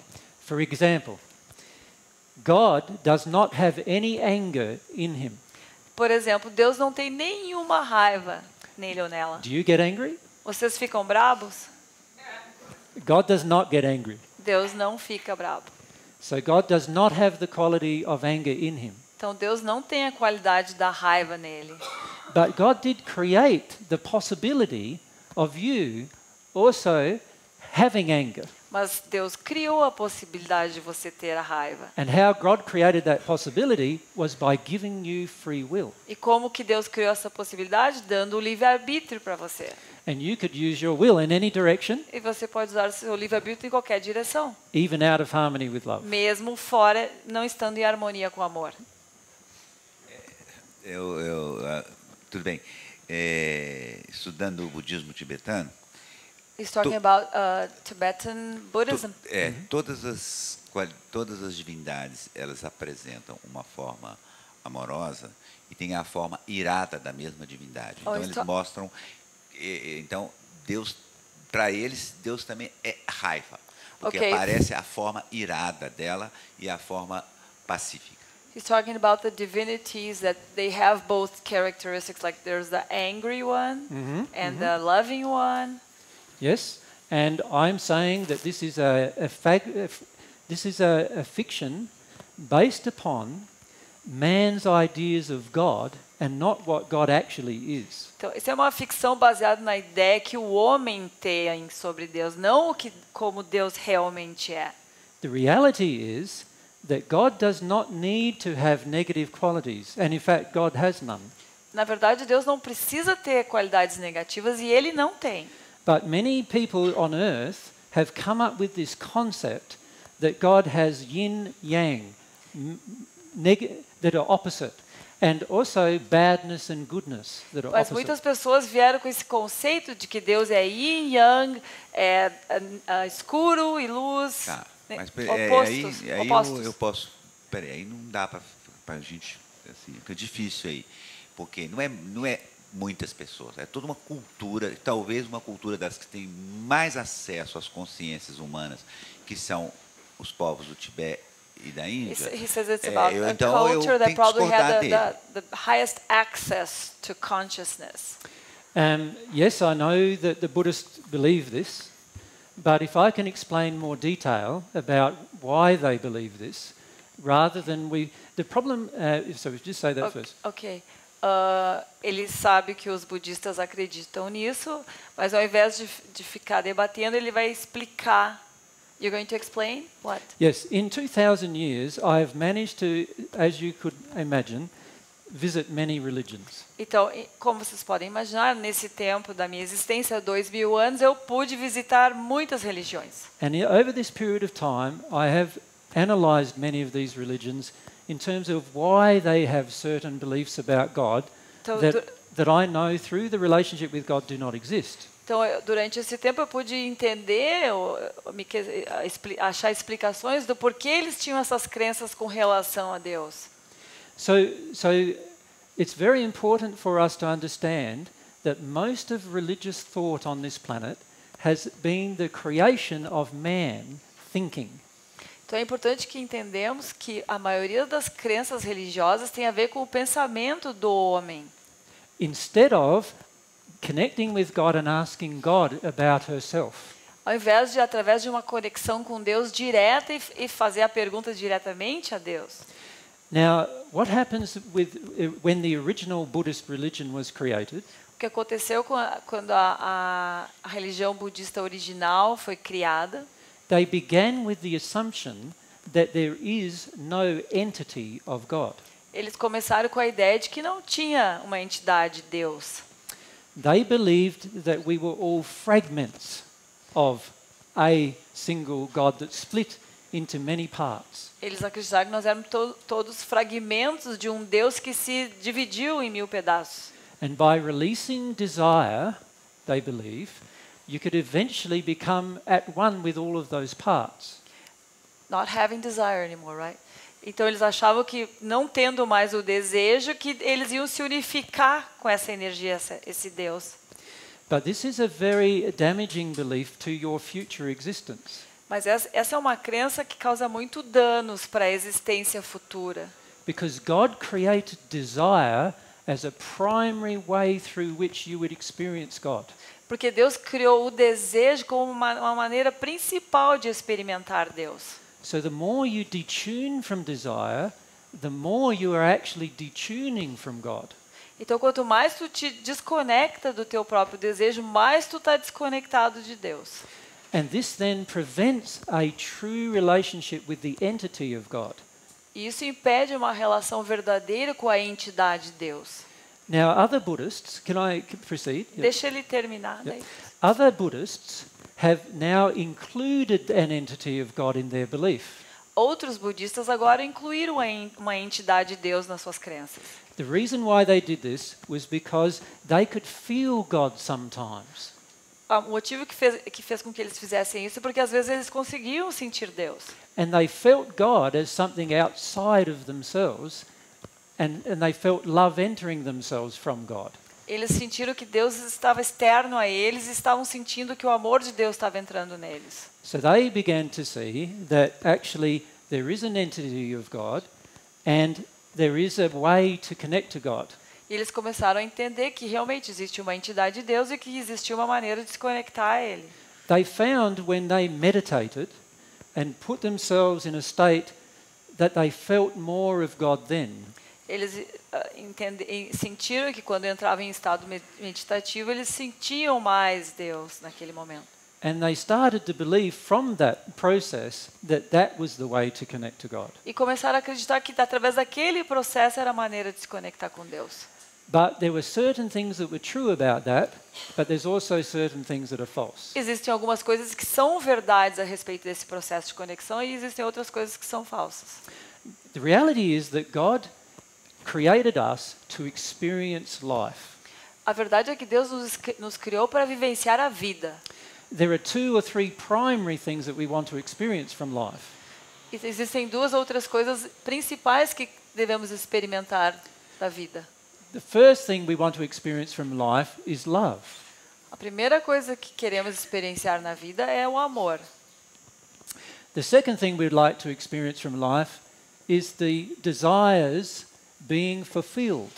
Outra coisa que queremos vivenciar na vida é o nosso desejo ser realizado.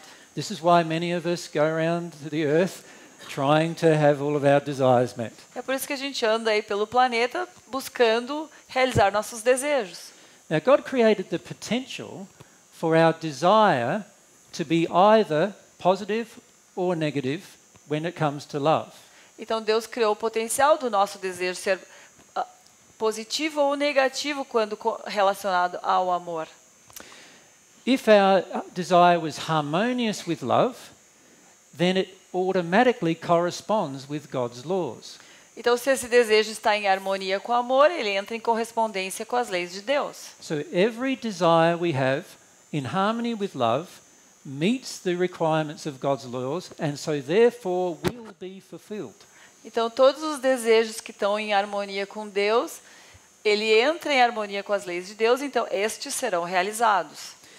And every desire that is out of harmony with love, because it's against God's laws, it will never be fulfilled. Então, todo desejo que não está em harmonia com o amor, ele está contrário às leis de Deus, este desejo não será realizado.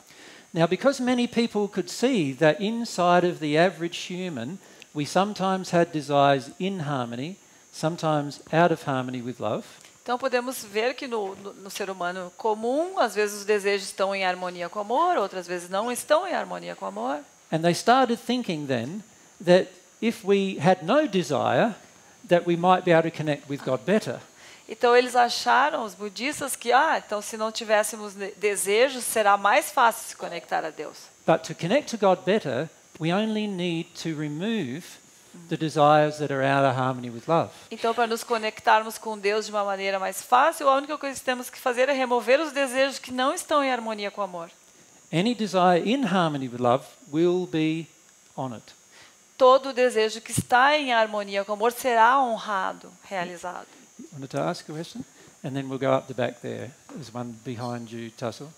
There's one up there too. Você nos disse que não é um representante de Deus. You say that you're not a representative of God.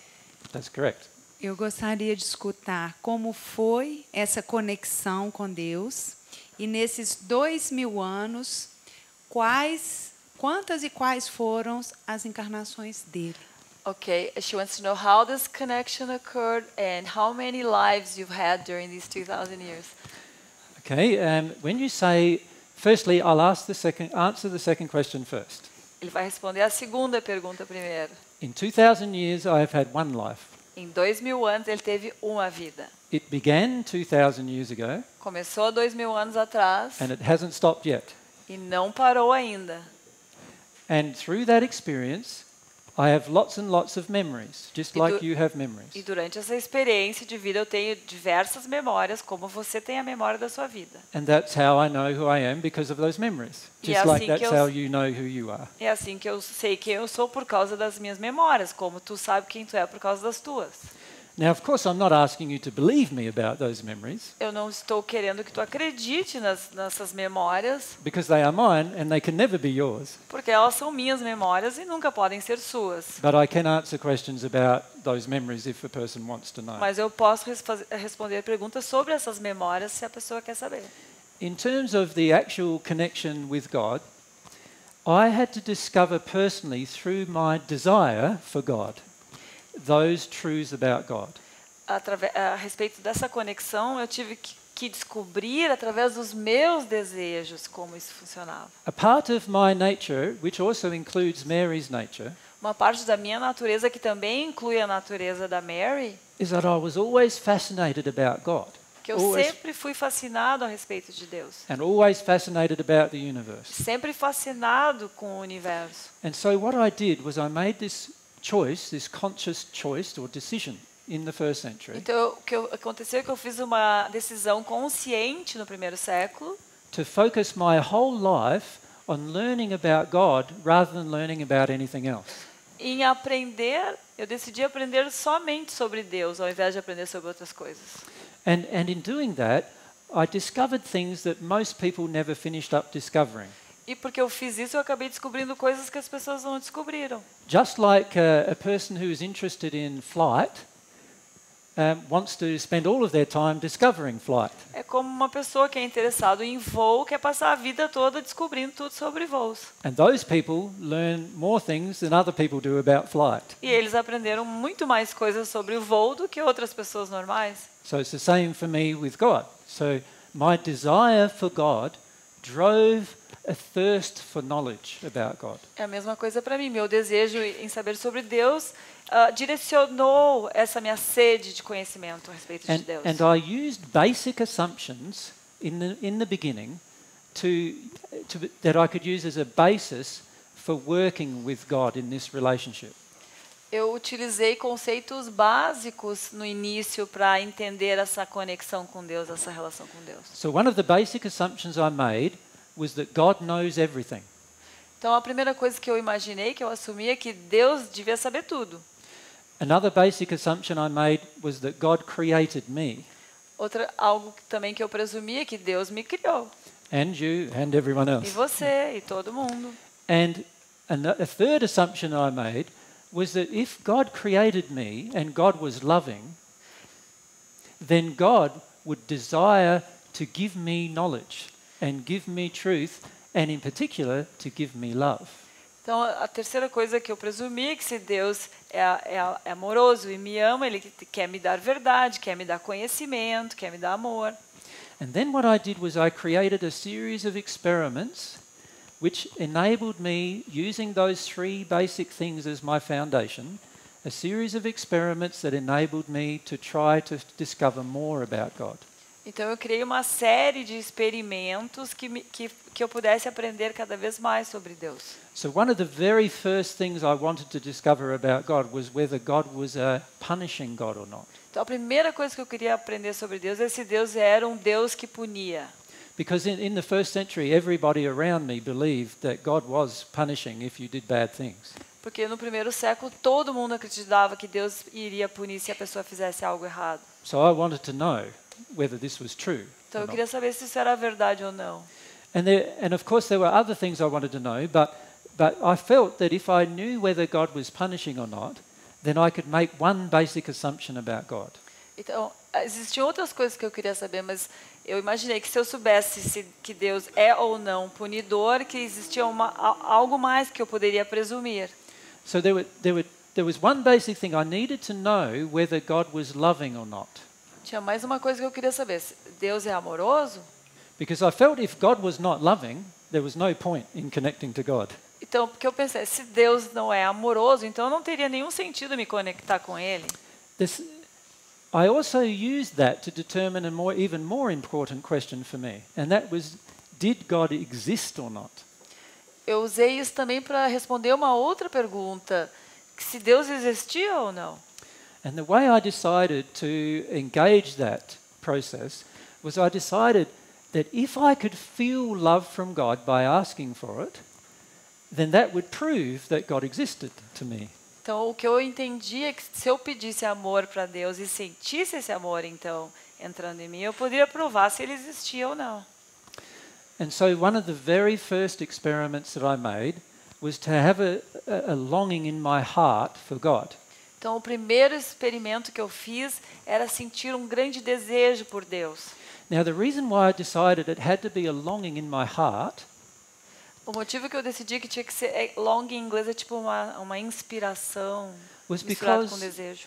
was because I noticed relationships around me, and it was only when people felt each other that they actually felt any joy or love. Eu observava as relações das pessoas e via que quando as pessoas sentiam umas às outras, que era nessas relações que elas demonstravam que tinha amor e felicidade.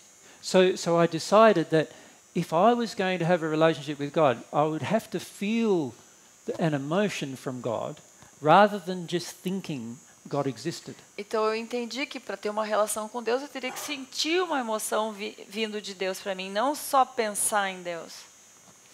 And so I decided to try this experiment by having a desire in my heart. Remember, starting from the desire, a desire in my heart for love to come from God that I didn't know existed or not at that point. Então eu comecei com o desejo para receber amor de Deus, de um Deus que eu nem tinha certeza que existia ou não. The very first time I did that, I was overwhelmed by the love that came to me. A primeira vez que eu fiz isso, eu fui tomado de emoções. I was so overwhelmed that I was crying, and I was very small, very small. Eu fiquei muito emocional, chorei muito, eu era muito pequenininho. I was around 7 years of age. Eu tinha em torno de 7 anos. And as a result, I realized God does exist, E como resultado disso, eu tive a consciência, sim, Deus existe. and God had love to give me. E que Deus tinha amor para dar para mim. And once I realized that, I realized also that God had many other things to give me. E logo que eu compreendi isso, eu também compreendi que Deus tinha muitas outras coisas para me dar. As long as I knew how to ask for them. Desde que eu soubesse pedir por elas. And I called that prayer, E eu chamo isso de oração, which is very different to meditation. que é bem diferente da meditação. Very different process. É um processo bem Prayer diferente. is a desire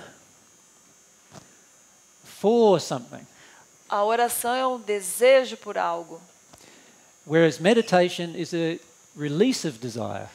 onde a meditação é a liberação do desejo. It's almost the opposite. É quase o oposto. And what I realized that as long as my desires were in harmony with love, they would always be fulfilled. Eu me dei conta que desde que o meu desejo esteja em harmonia com o amor, ele sempre vai se realizar. But it wasn't my definition of love. I had to come to terms with what is God's definition of love. Mas não era a minha definição do amor. Eu tinha que aprender qual era a definição do amor de Deus. And that was very different to what I thought or what people around me thought love was. E isso era muito diferente do que o que eu pensava e todas as outras pessoas pensavam sobre o amor. So once I engaged my desire for love and I focused on this with God, I started receiving other things from God. Então, quando eu me engajei nesse desejo de amor de Deus, eu comecei a receber outras coisas de Deus. And what I realized was as my soul grew in love because I received love from God and it entered me, Então, o que eu observei que à medida que minha alma ia crescendo em amor, quanto mais amor eu recebia de Deus, this love transformed me so that I could understand new things that I didn't understand before. esse amor me transformava de uma maneira que eu estava entendendo coisas que eu não entendia anteriormente. And once I understood that, I realized that love was, or a lack of love, was preventing me from understanding more. E quando isso aconteceu, eu entendi que a falta de amor é que impedia que eu entendesse mais coisas. And then I was very, very focused, as you can imagine, on receiving more love. Aí eu fiquei muito focado, imaginem só, em receber mais amor. And as I received some more love, I got to a point where I couldn't hardly receive any more. It sort of stopped. E à medida que eu ia recebendo mais e mais amor, eu cheguei num ponto que eu não estava mais recebendo. Parou de repente. And then I went, God's infinite. God has infinite love. So why has the love stopped flowing into me? Aí eu pensei, Deus é infinito em amor. E por que então que eu parei de receber amor? And that's when I started to discover the link between love and truth.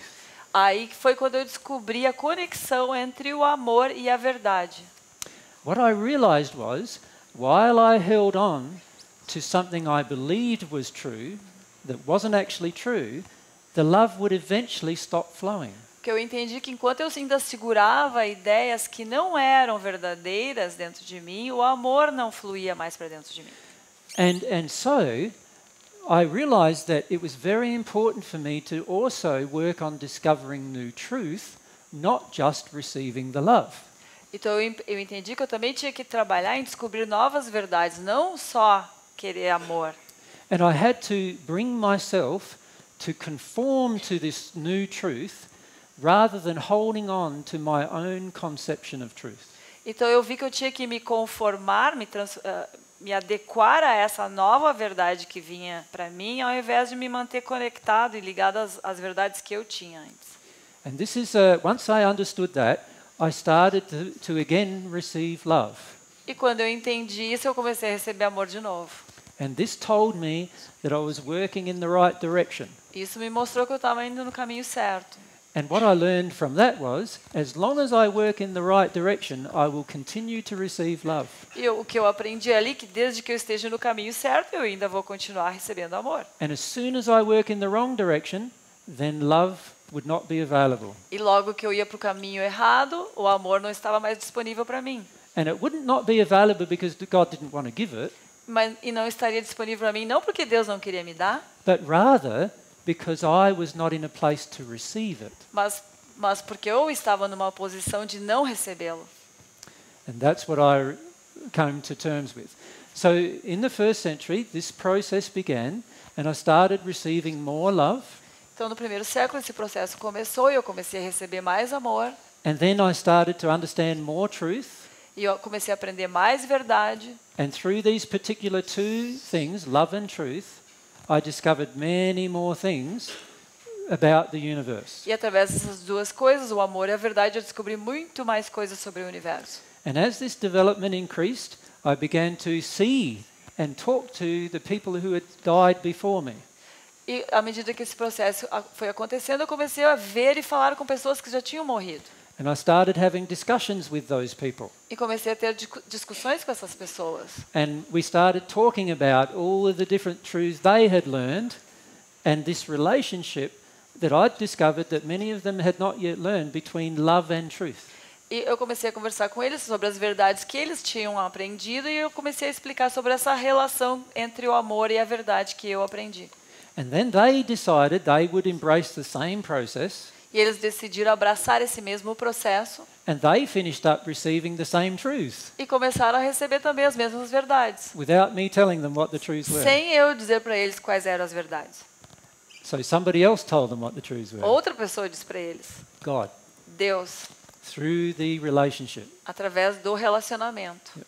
And so through these experiments, I came to see these basic principles that I've been sharing with people ever since.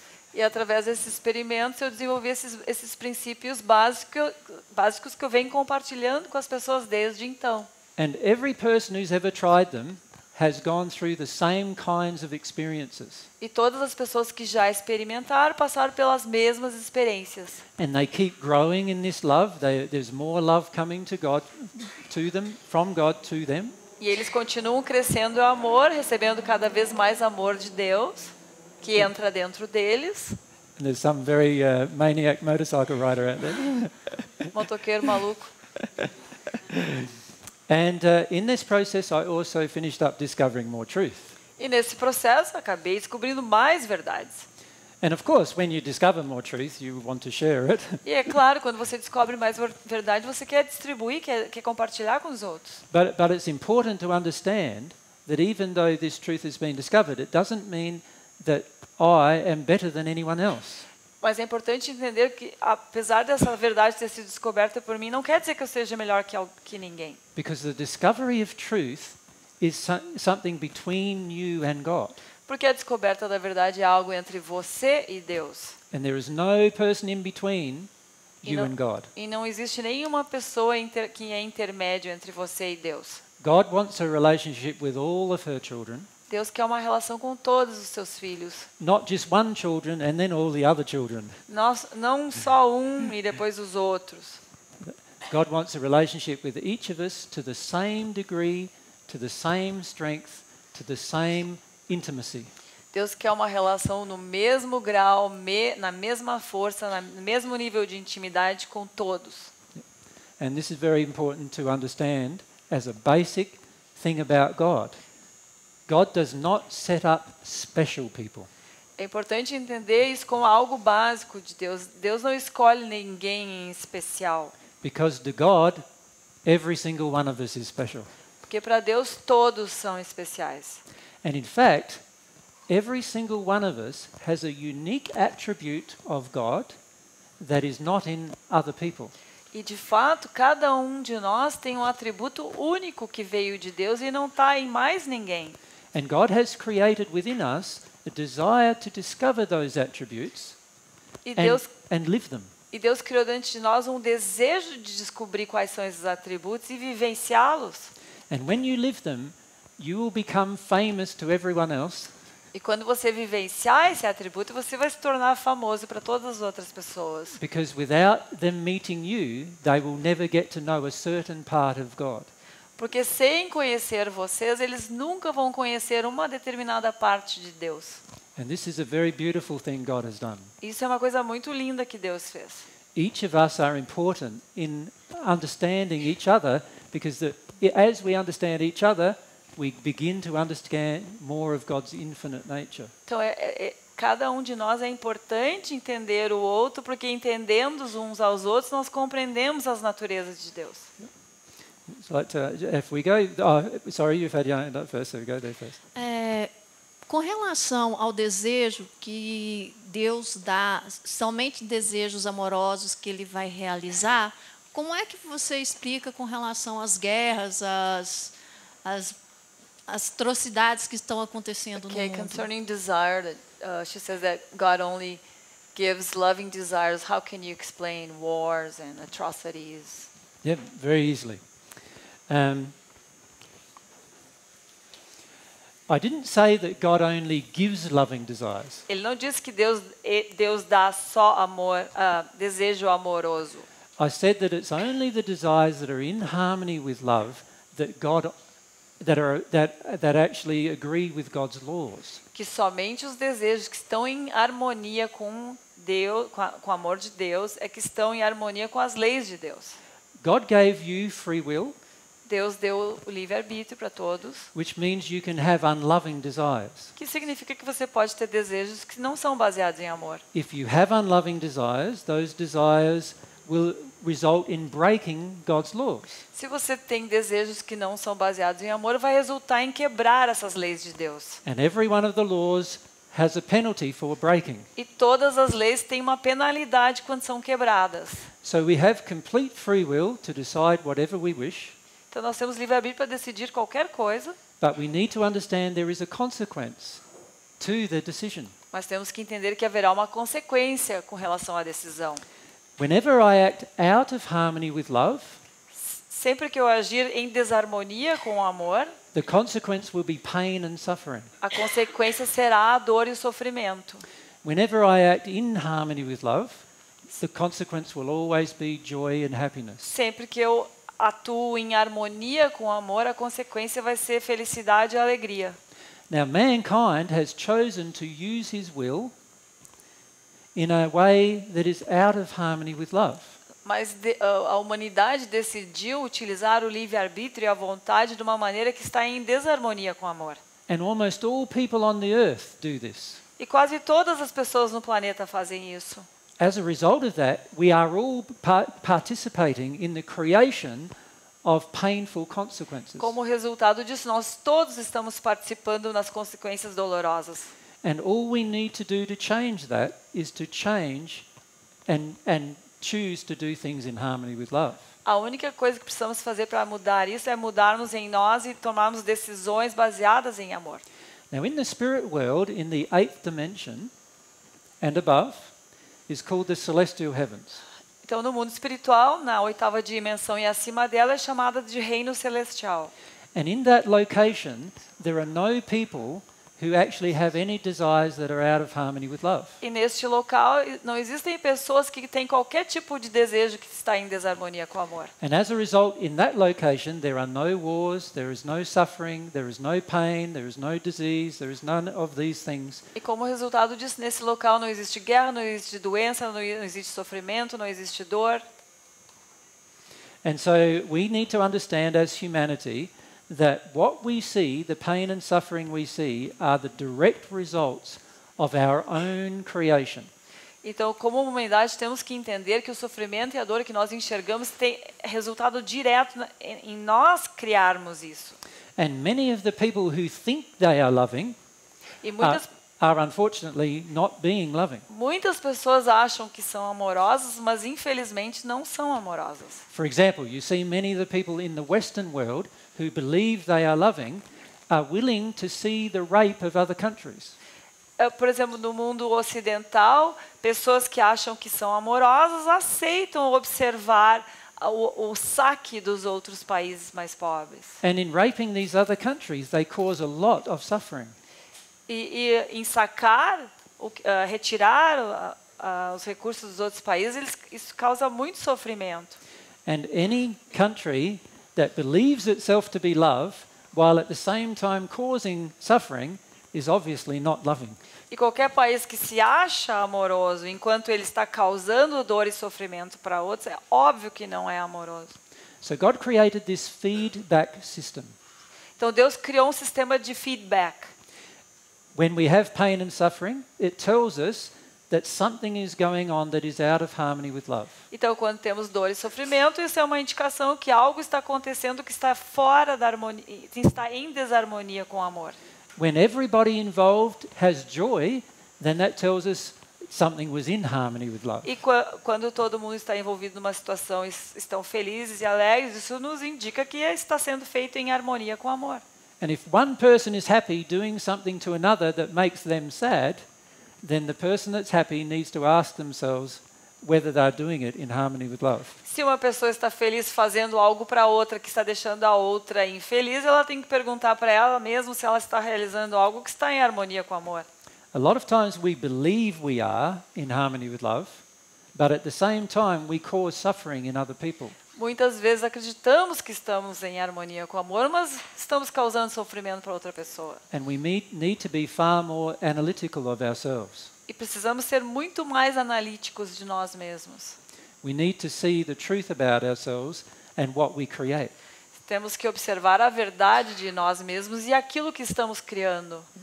And this is the reason why there is suffering on the planet, is because mankind and womankind on the planet exercise their desires out of harmony with love. E esse é o motivo do sofrimento no planeta, porque o homem e a mulher exercitam os seus desejos em desarmonia com o amor.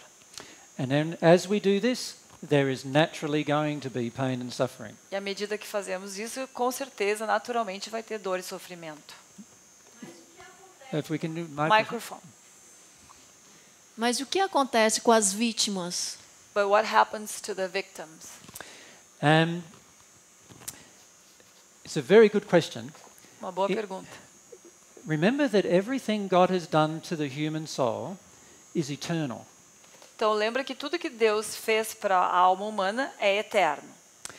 And the first thing that the person who is the abuser needs to do Então a primeira coisa que a pessoa que é o que está abusando do outro tem que fazer is to see that by his actions a victim has been created. que pelas ações dele foi criado uma vítima. The second thing that needs to occur is that both the abuser and the victim need to examine how this event occurred. A segunda coisa que tem que acontecer é que ambos, a vítima e quem está abusando, tem que observar como que esse evento foi acontecer. Sometimes victims are willing victims, Muitas vezes os vítimas querem ser vítimas. and other times they are unwilling victims. Outras vezes eles não querem ser. And obviously what happens to a victim who's willing is different to a victim who's unwilling. E obviamente o que acontece com uma vítima que quer ser vítima é diferente do que acontece com uma vítima que não quer ser. Now, in God's universe, we are eternal beings. Então, no universo de Deus, nós somos seres eternos. So we need to understand that every experience is a short-term experience. Então, temos que entender que cada experiência é uma experiência de curto prazo. We also need to understand that death is not a problem. E também temos que compreender que a morte não é um problema. But what is a problem is suffering. Mas o que é problema é o sofrimento. We want to start to see our suffering, not only our own, but others. Devemos querer começar a enxergar o nosso sofrimento e também o dos outros. And to see our suffering as a result of the choices that we and others are making. E enxergar que o nosso sofrimento tem a ver com as escolhas que nós e os outros fizemos. So as a society, we need to stop assuming that wickedness needs to be a part of our society. Como sociedade, temos que parar de acreditar que a maldade precisa ser parte da nossa vida. Many of us have come to accept that badness is a part of our society. Muitos de nós acabamos aceitando que a maldade faz parte da nossa sociedade. But it doesn't need to be this way. Mas não precisa ser dessa maneira. It could be different if we decided to act differently. Pode ser diferente se nós decidirmos agir diferente. So every victim that has been created has not only just been created by the abuser, Mas então toda vítima que foi criada não foi somente criado por quem abusou, but has also been created by the general viewpoint in society that there are victims and abusers. também foi criado pelo ponto de vista geral da sociedade que existem vítimas e abusadores. And much of society accepts what's happened to a victim, E muito da sociedade aceita o que aconteceu com a vítima, rather than trying to make it better for the victim. ao invés de tentar fazer a coisa melhor para a pessoa que é a vítima. And we see this in law that we've created on the planet, E- how the victim is not honoured. E podemos ver isso nas leis que criamos no planeta, em como a vítima não é honrada. But in the long run, God does honour every victim. Mas a God's laws. You can say God does honour every victim. Mas a longo prazo, Deus honra todas as vítimas. And God's laws all surround supporting the victim. E as leis de Deus ficam todas ao redor apoiando a vítima. So when you arrive in the spirit world as a victim, all of God's laws help you go through the process of recovery. Então, quando você chega no mundo espiritual como vítima, todas as leis de Deus auxiliam no processo de recuperação. And in fact, in the spirit world, victims are given a lot more assistance. De fato, no mundo espiritual, as vítimas recebem muito mais assistência. And so there is a correction of the badness that occurred on earth. Então, existe uma correção da maldade que ocorreu na Terra. Now, what we would like to see is that the badness is corrected on earth, O que nós gostaríamos de ver é que a maldade fosse corrigida aqui na Terra, rather than when the person gets to the spirit world. ao invés de quando a pessoa vai para o mundo espiritual. The way for that to happen is that every person on earth needs to become more loving. Para isso acontecer, todas as pessoas da Terra têm que se tornar mais amorosas. And that is achievable. Isso é atingível, But many of us do not believe it's achievable, mas a maioria não acredita que é atingível. and that contributes to the problem. E isso contribui mais para o problema. Does that make sense? There was a lady here next, actually, and then yourself. You already answered what you wanted Awesome, to know. very good, very good. Yep. And then over here is the. There's a microphone down there. Isabela, cadê o microfone? Oh, okay. Yep. Sou Sorry? eu. Yes. O seu raciocínio lógico é perfeito, muito bem desenvolvido. Your logic reasoning is perfect, very well developed. Por isso, eu pergunto o que você eu quero complementar o que você respondeu para ela. Você diz She wants que to só tem uma compliment on what vida. you have answered to this lady that was here. Como existem teorias com boas explicações lógicas, né, que dizem que uma vida é possível de dois modos. Posso traduzir esse pedaço? Since there are theories that use logic, reasoning, okay? A pessoa pode reencarnar como os lamas, com consciência das vidas passadas. A person can reincarnate like the lamas and the science of past lives. Outra teoria diz que a pessoa pode desenvolver um grau de evolução em que ela não precisa reencarnar, mas que ela pode chegar a um estado em que ela atingir um grau de vibração, em que ela possa fazer uma troca de corpo. Okay, there is another theory that says that you don't have to reincarnate, but you can achieve a certain level of vibration where you can exchange your body. Que é uma forma de ter uma única vida. Which Então, is a way of having one life too. Eu gostaria que você completasse a sua resposta e nos dissesse em que condições você vem para ter uma única vida, porque eu quero ter uma única vida também. She wants you to E quero explain saber como. In what condition were you able to have only one life? Because she only wants to have E one life too. eu And she wants to know anseio how. pelo amor de Deus também, e eu quero essa conexão. É meu objetivo desde que eu Because she nasci. longs for God's love, and that's her objective, and she wants this connection. Yes. Minha gratidão pela resposta. Very good statement.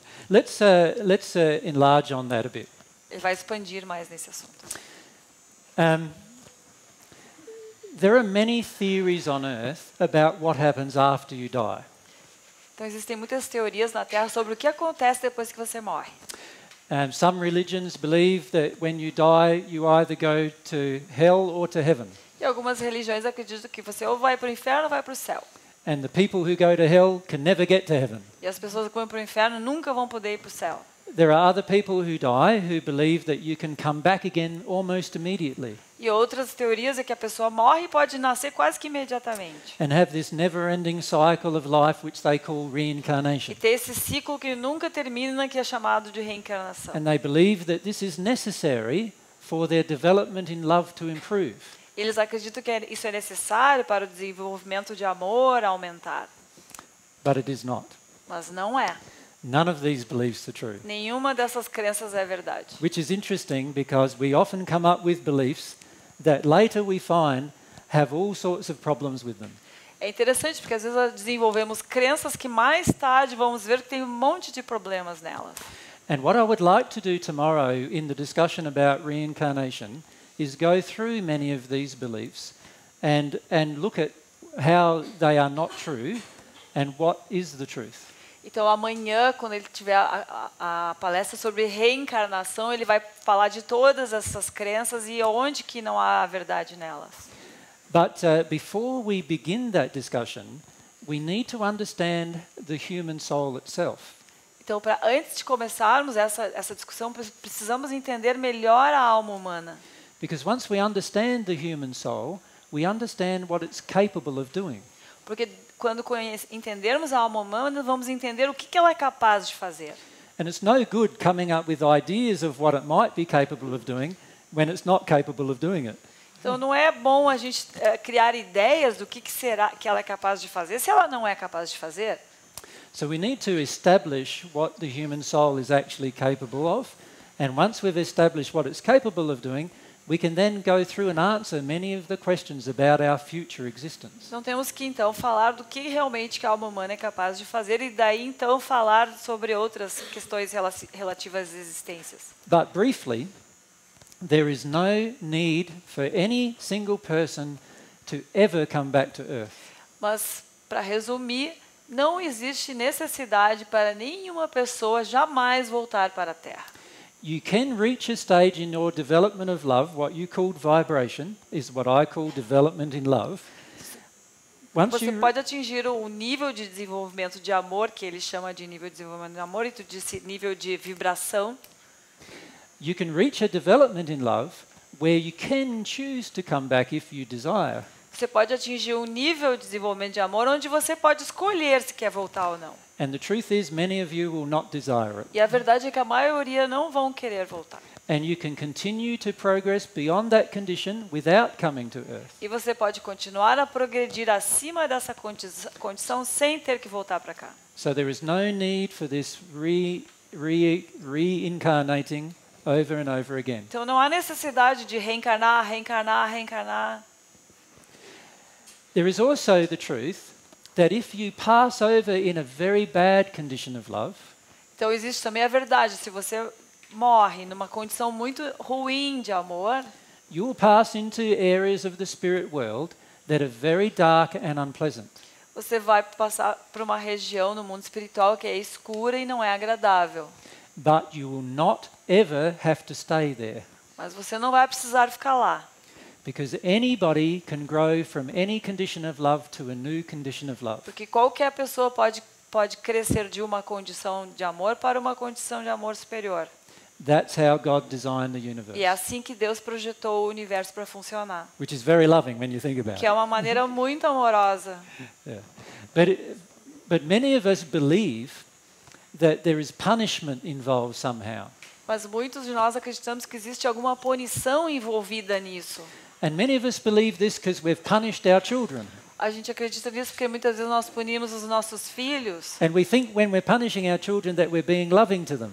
E acreditamos que quando estamos punindo os nossos filhos que estamos sendo amorosos com eles. Without understanding that this is not a loving act. Sem entender que isso não é um ato de amor. And God does not engage in the punishment of children. E Deus não engaja na punição de crianças. And we are all God's E children. nós somos as crianças de Deus. One more thing though. Also, if you think about it, we, being God's children, need correction. E pensando nisso, já que somos crianças de Deus, às vezes precisamos de alguma correção.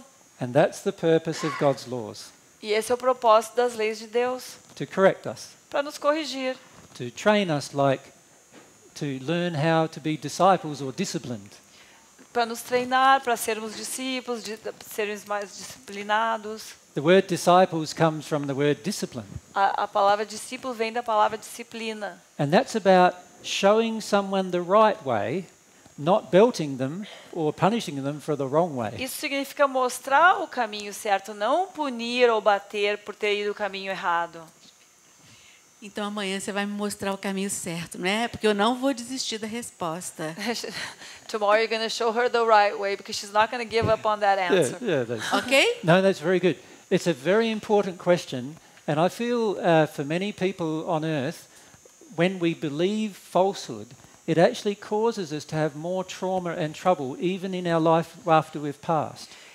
Que ele vê na Terra que quando acreditamos em coisas que não são verdadeiras, que isso é traumático até mesmo quando nós morremos. So it's a very important question to resolve. Então é uma pergunta muito importante para resolver. We want to make choices and decisions that don't cause us future problems.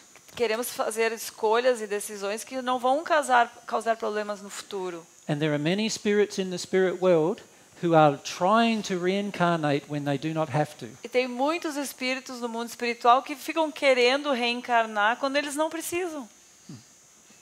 So we'll discuss that tomorrow. Então vamos falar sobre isso amanhã. Would everyone like a break now before we Querem continue, or break would you like? agora, um intervalo? Yes? And so then after the break, we will go to yourself. Então depois do break a tua Is pergunta. that okay? Ok. So let's have a break for 15 minutes. 15 minutos de intervalo. Good.